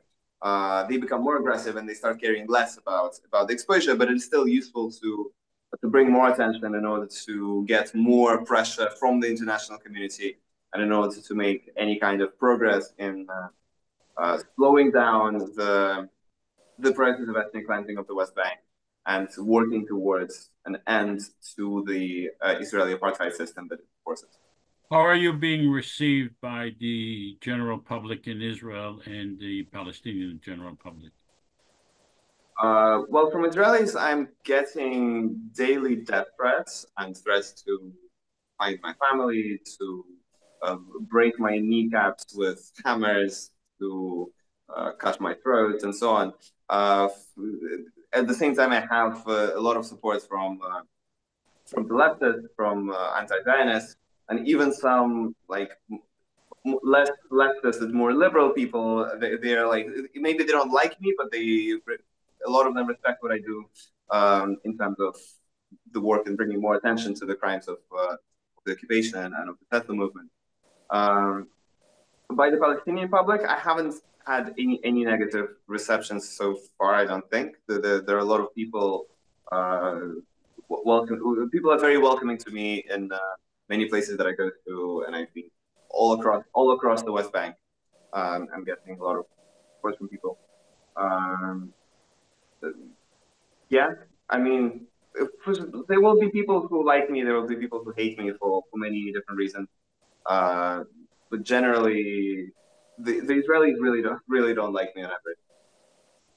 It says there that you are lending support to the Palestinians by participating, and it sounds like you're almost like protecting the Palestinians from the Israelis. How do you do that? I mean, Michael, I don't know about protection specifically. It's rather I try to stand in solidarity with Palestinians and try to use my privilege to support my friends because they are severely underprivileged by the system that is there. But essentially here, an Israeli passport is a weapon because you go through, like there have been many cases where me and my Palestinian friends end up in the exact same situation and they end up with way harsher consequences than I do. Like I can argue with the army and there are limits to what they can do to me. Well, now, like 4 days ago, those limits were broken and there was an unprecedented attack on me and my journalist colleagues. But generally, there are way more limits on what the army and the police can do to Israelis and to internationals. While in regards to Palestinians, they can do anything. They can, like my friends have been just taken, beaten, taken to military bases, tortured, then thrown on the side of the roads. Their property has been was confiscated, phones stolen, money stolen, cars broken. Cars just shot up with hundreds of bullets by the occupation forces, and there is essentially nothing. There is no recourse to that. You can't really go to. In 99% of these cases, just leads to nothing. So yeah, essentially, if you have a non-Palestinian passport, it really allows you to do a lot of things to document human rights violations, to go to places, and to, in some cases, prevent violence. A foreign passport is useful because they're less likely to do something to you, but they can deport you. With an Israeli passport, they can't even deport you. So it's the most powerful piece of paper you can have in this land because we live in an apartheid state, and I am on the side of the apartheid, where I get all the privilege. I'm trying to use them. And some of the people, Andrey, and some of the people who even carry U.S., just to remind you, a U.S. citizen was killed in the West Bank recently who was doing some of the same kind of work. She was also a Turkish citizen, but she was also a U.S. citizen as well. My American colleague was shot in the head at a demonstration. Yes. There have been activists shot, killed, beaten. It happened every time there is kind of a scandal. I think that there was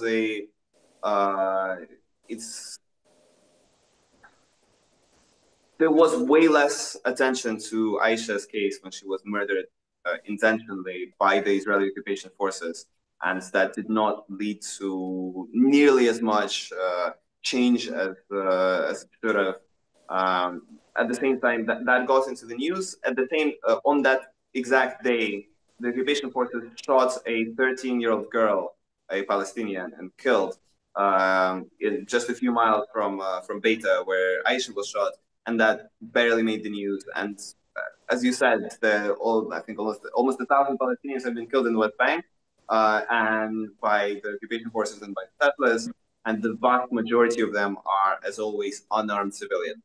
And there is, even when we are attacked, beaten, killed, shot, this is nothing compared to what the Palestinians go through on a daily basis. How strong is the anti-Zionist movement in Israel-Palestine? Among Israelis, it's very, very weak. It's barely existent. There are a few activists. There are like some more dedicated activists, less dedicated activists. Some people leave the country. Some people are unable to deal with it. But in general, the movement is weak. As for Palestinians, well, I think the vast majority of Palestinians are anti-Zionists. What is the rationale of the Jews who are anti-Zionist? Why? How do they explain their anti-Zionist sentiments? What is your explanation of anti-Zionism? So as a Jew and as an anti-Zionist, my explanation is that Zionism is an inherently racist system which privileges one ethnic group over another. And in my mind, that is completely unjustifiable. And since its inception, it has been used in order to perpetrate and continue oppression of Palestinians, to expel them, kill them, beat them down, take their lands, take their property, and deprive them and their children of the future. And I believe that the Zionist idea needs to go. It needs to be dismantled, and anything that needs to be built here in the future needs to be built on the basis of complete equality, regardless of ethnic or religious background. Do you have like meetings, or you discuss with each other openly, or is this like hush-hush being anti-Zionist? So that depends. There are a lot of different organizations. Of course, some of them have more people, some of them have fewer people. There are essentially there are certain repercussions that you have if you're an open anti-Zionist. You lose friends, you lose like ability to like, you can lose your job and so on. But at the same time, because this is an apartheid state, if you are an Israeli Jew and you're an anti-Zionist, then like you can still say whatever you want, and the government is unlikely to actually punish you, put you in jail, and so on. In many other countries, that is inevitable. Like in the Russian dictatorship, if you're against the government, you will be you're likely to go, like you can go to jail just for like tweeting something. Me, for instance, here, I'm able to make my videos all I want. If I were Palestinian, I would have gone to jail long ago. But since I'm not, I'm able to do whatever I want. Sorry, one second. I'll be back in just a second. Okay. All right. My next question was going to be, since he's from Russia, was it possible to be anti-communist in Russia? But since he's not here, we'll wait for him. But in the meantime, if any of you have questions, go ahead, raise your hands. And of course it was possible. There were anti-communist Russians. Openly? Oh, Andrey, were there openly anti-communist? Was it a movement? Was there a anti-communist movement in communist Russia? Are you asking me? Yes. Which was before his life, but okay.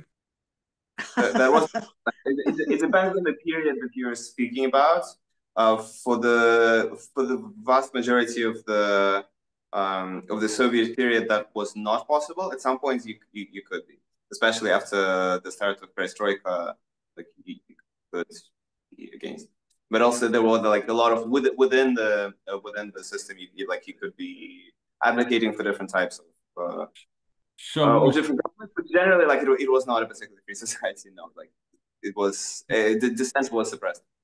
Do you see a correlation between what I call Israel being a state that is controlled by ideology, a cult? In my opinion, it's a cult. Would you say that Russia was also a cult in terms of communism?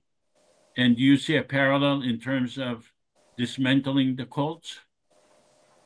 There is a general parallel between any strong political ideology which takes over a state, be that here, be that in Russia, be that in Russia currently, be that with the rise of ultra-nationalist movements in Europe right now. Like it can take over. But there are also big specificities. Like I wouldn't say that it's like you would get a lot out of these kinds of comparisons. Like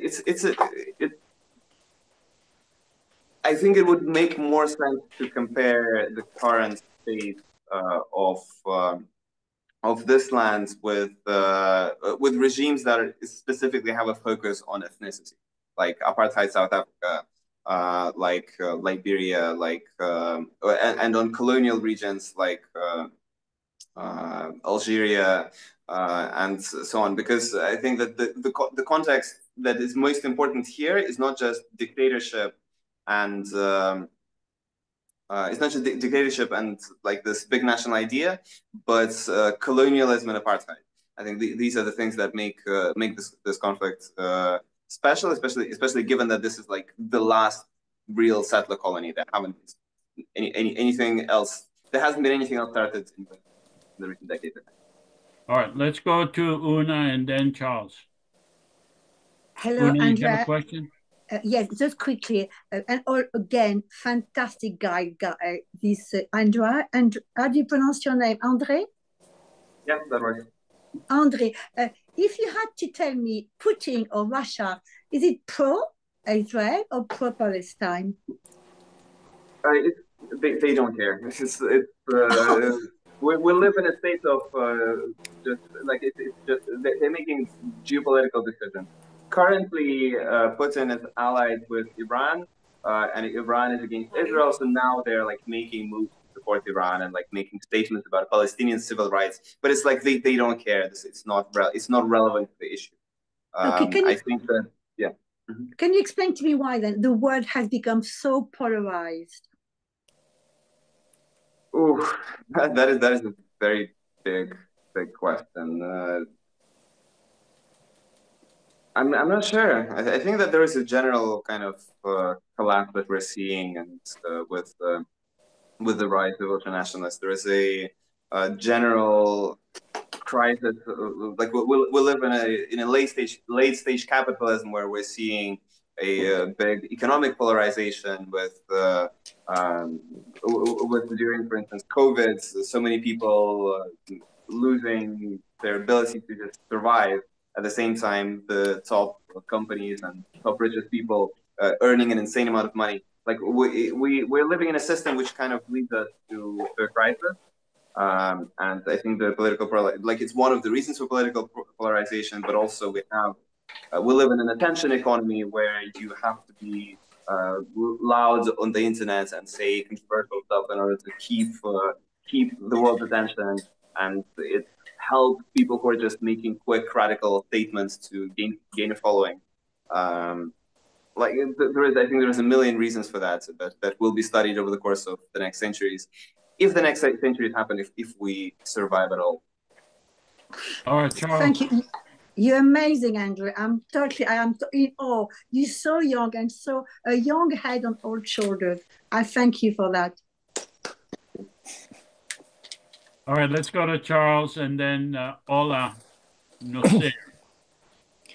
Andrey, I wonder if you could comment about how you would describe from my perspective, I see the Russian autocracy as something that just makes use of ethno-nationalism and, reaching back to the Russian Orthodoxy and the time of the Tsars, and as well as various other things to cobble together a Russian identity that, people can feel they're willing to go out and, kill for.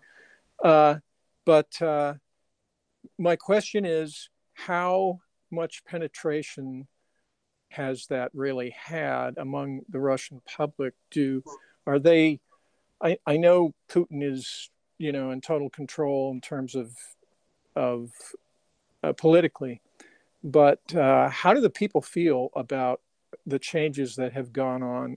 I know that democracy kind of didn't really work for a lot of different reasons, not a lot of them not under the Russians' control.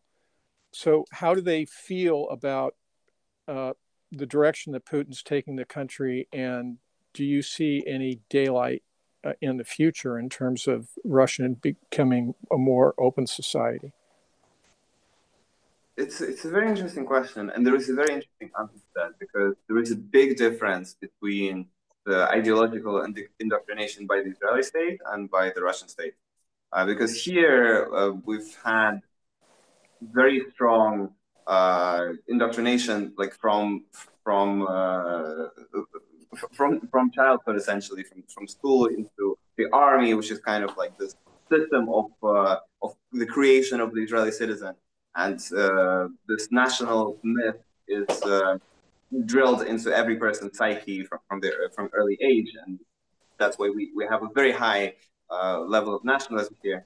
But in Russia, that hasn't really been the case until essentially 2022, the start of the war. Because for the first 20 years of Putin's rule, and he was first in power in the year 2000, there wasn't the goal of the Russian state wasn't to get all the Russians on board with some national project. It was more so to get the Russians out of politics as much as possible, so that the ruling class, the bureaucracy, and the oligarchs are able to do their thing, and the Russian population just doesn't get involved. So it was a big project of depoliticizing the Russian population, and essentially trying to, by some sociologists, it was described as like trying to make a deal with the Russians that the state will provide you an okay standard of living, which was back then fueled by high oil prices. And in exchange, the Russian population just doesn't get involved in state affairs. It just doesn't get involved in politics. And it worked. It was the attitude that you would get until recently. And even now, I think that you will get that from a lot of people, is, well, politics is not for us. We're little people. We just need to do our thing. And they upstairs, they know what they're doing. They'll figure it out. But once the full-scale invasion of Ukraine was launched, all of that changed, and the national idea changed a lot. And it changed even earlier with the occupation of Crimea and the Donbas region.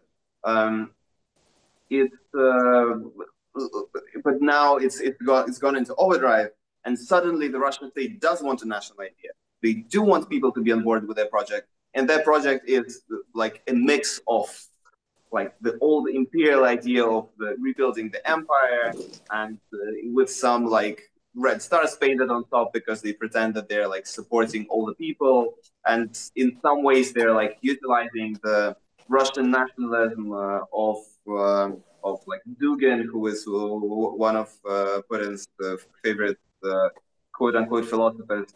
On the other hand, they're like trying to pretend to be internationalist and like, oh, there are so many nations, we're all one. It's kind of this insane mix of things, but generally it's the words like, oh, we are a fortress which is under siege by the horrible Western powers, and we're fighting against them.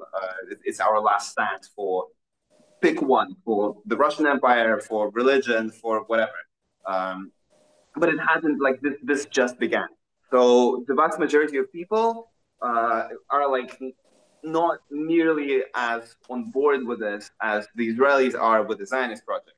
Because here the Israelis view from childhood, there since 2022. Thank you. Joseph had to step out for a second. He should be back, so I'm going to manage the questions. Andrey, are you good on time? Are you good? Sure. Okay. So we're going to go to Ola, and then after Giacomo. Go ahead, Ola, with your question. Charles, there's kind of static from your end. Can you mute? I think it's... Hi, how are you? Andrey, I've been following you, and I commend you on your work. My question is, in your opinion, how can we amplify your voice here for, or maybe you have an idea, of amplifying your voice that, you know, being that you're on the ground, to our local politicians here? Is Here USA? Is Here USA? Here Okay. USA, to make them change their thinking. What ideas do you have for us to be able to do that? I mean, generally, and I would suggest amplifying the voices of many Palestinian journalists that work in the West Bank as well. I kind of got big for a variety of reasons. One of which is that I just like I'm a white kid who speaks English, so it's easier to relate to me than to Palestinians for a lot of Western audiences. But also, it's not really a question for me because like my area of expertise is different. My area of expertise is like knowing what's happening on the ground and managing it and doing stuff in that regard. But also, but in general, what people are asking questions is what can I do? How can we help? How can we enact change? It's all the standard things that the protest movements do. It's writing letters. It's going to protest. It's sometimes escalating these protests. It's getting more people on the ground, educating, talking to your friends, and spreading awareness and information, agitating people towards direct action, towards boycotts, towards everything. There is a million tools. Some of them will work, some of them won't. But it's all about working on a comprehensive way of enacting change. What will actually work? I don't know, but we've had some successes. There was a lot of success with pressure on the Israeli government at some point to allow more aid through, and at some point a lot of aid started going through specifically because of the international pressure.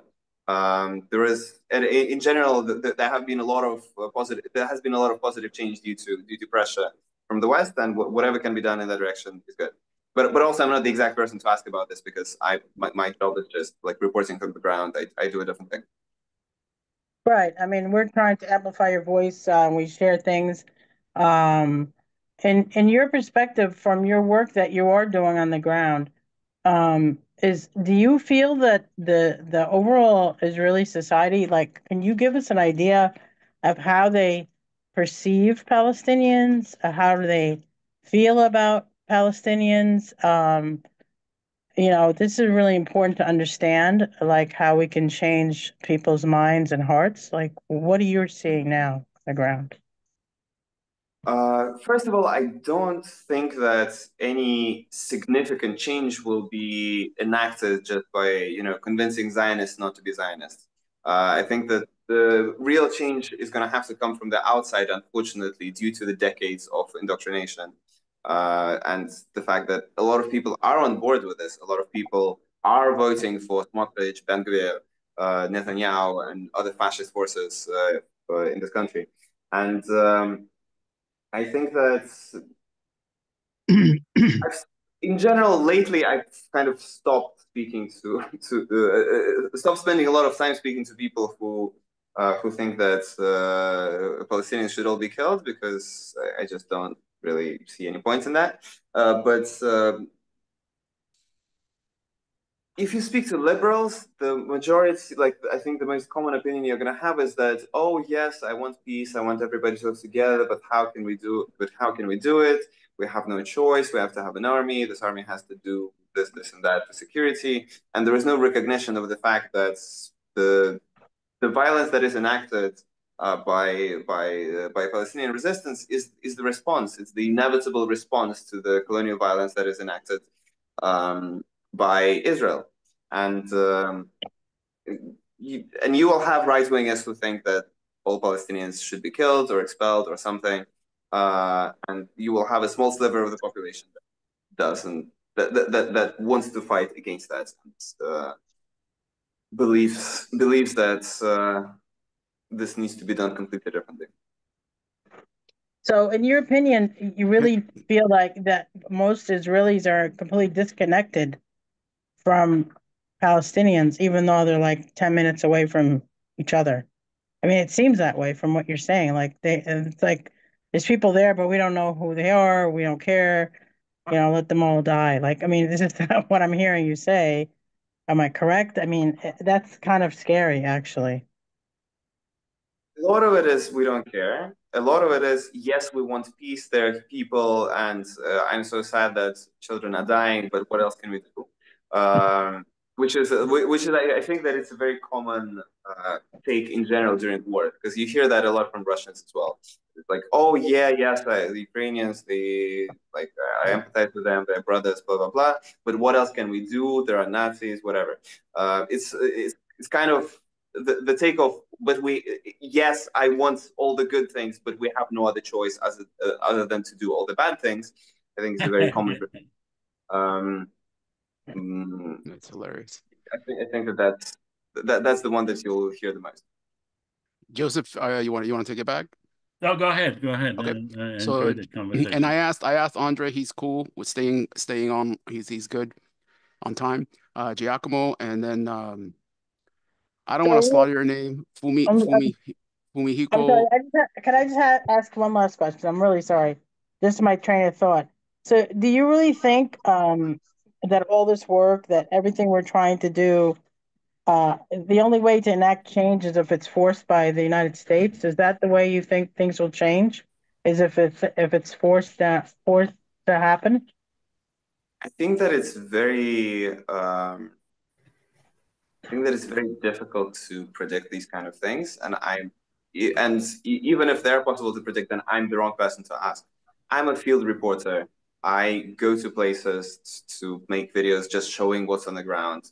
I can give my thoughts on the situation given the information that I have on the ground. But it's very difficult to tell what actual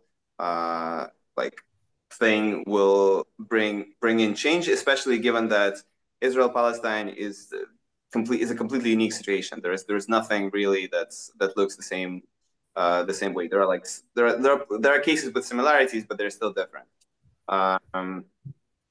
What will actually bring change on the ground? I don't know.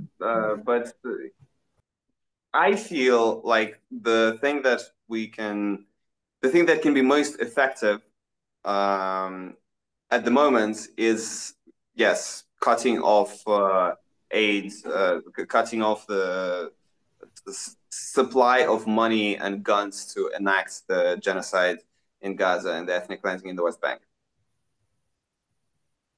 Could I interrupt here and butt in before the two gentlemen have their hands up? Because I wanted to comment exactly on this conversation, Ola's question and your response, Andre.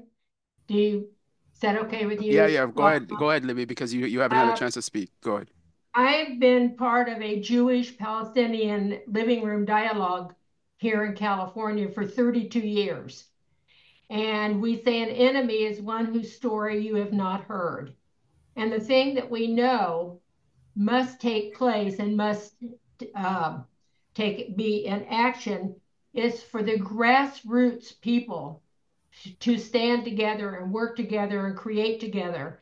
And there are many groups in Israel, Palestine, and Andre, you probably are aware of them, like Combatants for Peace and ALMEP and the bereaved parents and schools that already have Jewish Palestinian students coming together.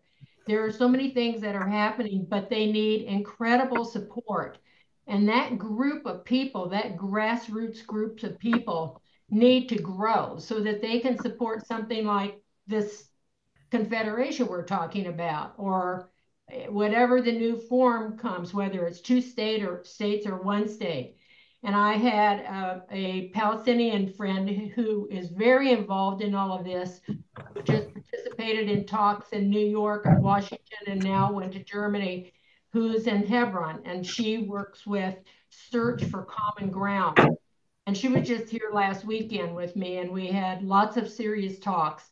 And she did make it clear, this is her opinion based on her experience, that the role the United States plays is indeed critical. And our support behind Israel has been very counterproductive to stopping the war. We are supplying lots of weapons. And even though we say cease fire, there's still this feeling, this power, this support. I forget what you call it, the group that goes into Washington and talks our senators and our representatives into supporting Israel is very, the lobby, the Jewish lobby is very strong.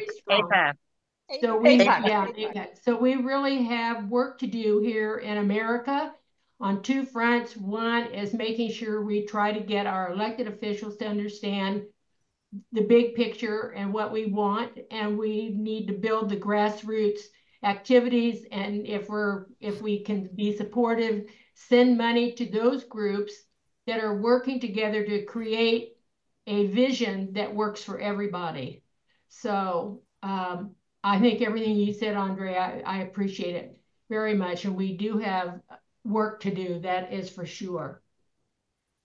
Definitely. Thank you for I have a lot of respect for activists that work in these communities, and I have friends who are working in Combatants for Peace and in other peace building projects, and I think that it is valuable. At the same time, I believe that the biggest problem that is most urgent to solve in Israel-Palestine is not the problem of peace building, but a problem of dismantling the system of oppression. And I think that peace building cannot physically be done until it cannot be done under Zionism. Yes. And Zionism needs to be dismantled first, then we can do peace building. But it's right now, all those organizations, I think, are doing a lot of good stuff in setting the ground for the future work of building cooperation and working together and so on. And building enough people to dismantle the politics. Sure. Both and. Yeah, no, I 100%, Andrey. Go ahead, Giacomo. Go ahead. Yes, maybe one of my comments is a little bit goes back to when we were talking about Russia. As an Italian, I was born in Italy, and when I grew up, I studied and learned about fascism, the experience of fascism in Italy. And I think today's Russia reminds me a lot of what I have been reading about fascism in Italy in the 1930s and 40s, 20s and 30s. But then another comment I wanted to make about the difficulty in dealing with Israel now is a little bit similar to what's happening in Europe with Hungary. Hungary has a president, a prime minister who is so-called elected, Viktor Orban. He basically is a kind of Netanyahu, and the challenge of the EU is dealing with him, just like the US now has to deal with Netanyahu. So I just wanted to throw out this little comment, it is very difficult to deal with these people because they use prevarication, corruption, and a mix of political expediency to always prevail and come ahead. So I don't know what can be done it is a question of power politics and not only a grassroots movement to deal with these people. Anyway, just that. Yeah, definitely. It's a global problem now with the rise of right-wing populists who are either are fascists or are allied with fascists, which we see Well, you here could in start Russia, by in cutting the Hungary, funds. Sorry. in the US, everywhere. You could start by cutting the funds.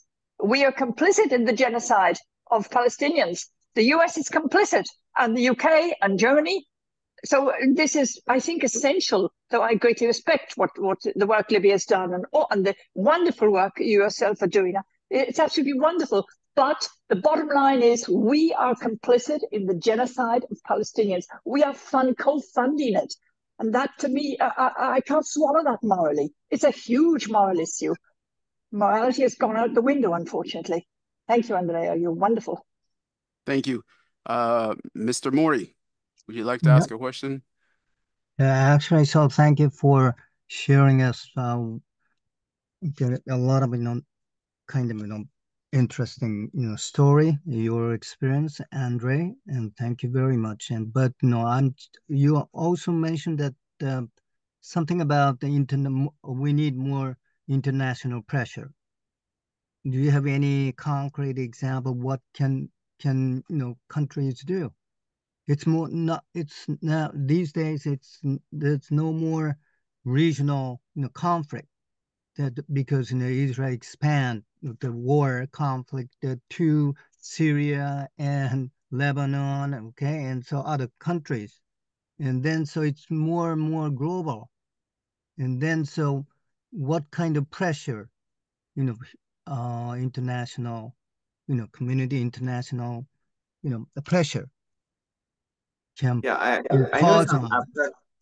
I know it sounds abstract. I can give you excuse me, I can give you a kind of an example. Is there any country which does not allow, okay, Israeli who killed, okay, and Palestinian, especially women, children, okay, and just those who got involved in genocidal, act are not allowed to enter into our country, for example. So that is there any country like that now?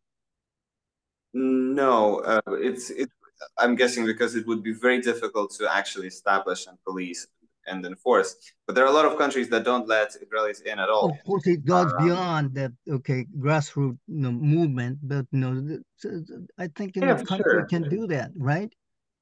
I think that a specific idea like that would be difficult to actually enforce because a lot of the it's impossible to tell if you're just a country and you have an Israeli citizen coming in. It's impossible to tell who was involved in the genocide and not involved, and the extent of their involvement and so on. In general, sanctions on top level politicians and leaders of the economy, whatever, they are useful. And targeted economic sanctions and boycotts and divestment has shown success.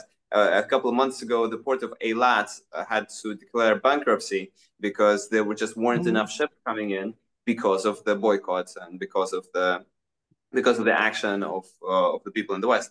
And it's as I said, I know it sounds abstract, pressure from international pressure, but it's because it is abstract until it's concrete, because you don't know what will actually work. So you do everything and you hope that specific things will have effect. But in general, yeah, boycotts, sanctions, divestments, convincing politicians to cut ties, convincing, electing politicians who will not support the genocide, who will try to fight against it, making that the biggest and most important issue in your whatever electoral district, and there are a lot of ways, and as with any strategy, 90% of it will fail, but everything will depend on the other 10. Okay, so before I finish it up, okay, just I would like to ask one more question. You may have heard about the kind of breaking news, okay, in Japan, okay, and okay, atomic bomb, okay, Japanese Atomic Bomb Association, okay, was given a award, Nobel Peace Prize. Have you heard about it? Just in a couple of days, couple of days ago. Mm.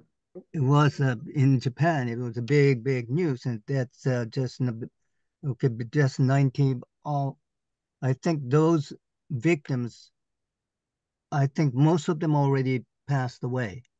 So at the age of around 90, and so most of them, passed away. Okay, died, but I was really happy to see young generation, okay, just take over what they have been doing, okay, because those old people will know they will die soon. So that's why, and then so that's an atomic bomb, okay, in Hiroshima and Nagasaki, okay, and then so those, okay, I don't know I'm just interested in about the time this organization got the Nobel Peace Prize, okay, and then so that's a nuclear weapon, okay, atomic bomb. That's really something. And so just I'd like to know if there's a kind of that kind of news, okay, can give a kind of impact on the way Israeli as well as Palestinian think about the peace on earth. So Iran celebrated it by detonating a nuclear bomb a few days ago. So right. So I guess it doesn't matter to anyone. Doesn't matter anyone. Doesn't affect any. No, I mean, I wish it did, because nukes are dangerous as hell. But instead, regimes keep racing to get them, especially rogue regimes like Iran, North Korea. They, despite all the damage, despite all the destruction it caused in Japan, it doesn't seem like anybody learned the lesson. All right. Is Libby, do you have another question, or because your hand is raised? Oh, no, and then Mr. Moore is done. Okay. Oren, did you have a question? Your hand is raised. I think this is going to be the last one because we're kind of, I think I'd just like to up. correct the record. There is no evidence that Iran has detonated a nuclear bomb, according to NBC. Okay. Oren, did you have a question for the guest or comment? Because you have your hand raised. I missed part of it because I had another call. Well, you have your hand raised. Was there a reason why you have your hand raised? Did you have a question? So the guest is lived in Israel for how long now? Almost 3 years now. For 3 years now, and you've become an activist based on living here? Yeah. What in particular inspired you to be an activist?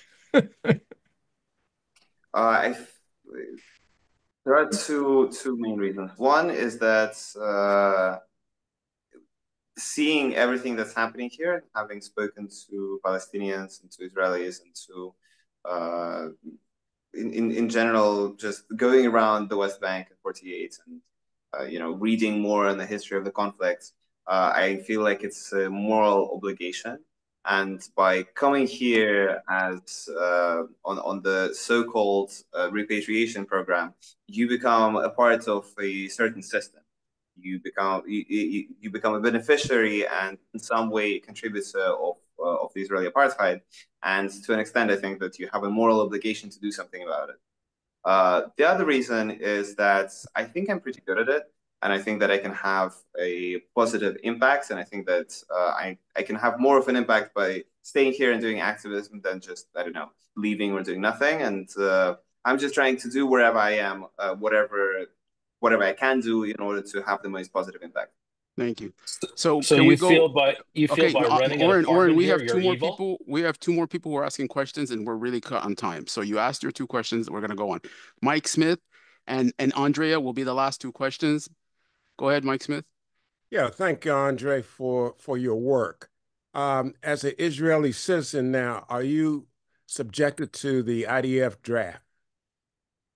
No, I was. I got my passport when I was, I think, 23 or 22. Anyway, I was older than like for bureaucratic reasons, no. But if I were subject to the draft, I would refuse. And I have friends who spent just now 6 months in jail for refusing to be drafted into the occupation forces. Thank you, Andre. I'm following you on Twitter now. Thank you. Thanks. Thank you. Andrea, you're the last one. Go ahead.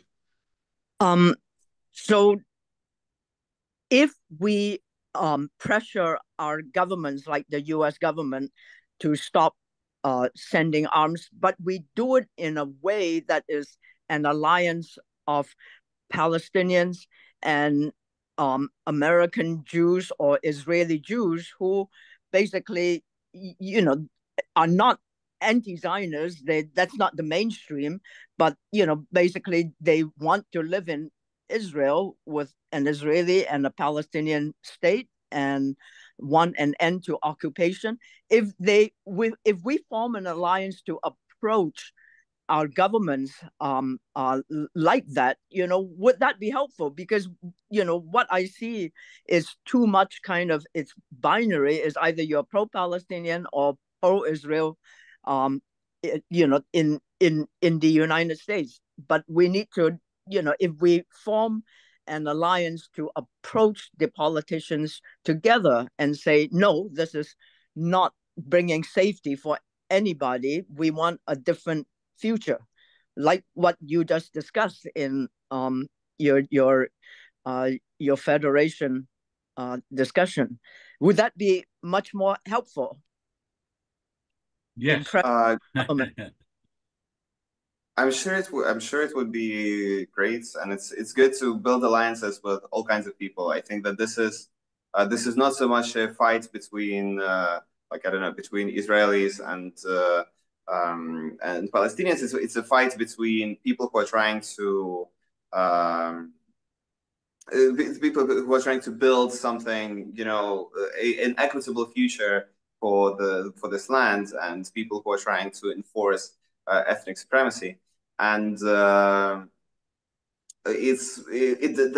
think that it's definitely good to just build an alliance with whoever is able to stand on that side. Appeal to the governments with everybody who can join. We need everybody's help. There's a genocide going on, and we need to do everything to stop it. All right. Go ahead. Nasir, you want to conclude? No, I want to thank Andre for his participation, and thank you for staying the extra time. We appreciate it, and definitely enjoyed the chat. Thank the participants who participated today and helped us with the simulation. And I'm not good at closing statements, Joseph. You go ahead. Well, I already made the closing statement. Oh, okay.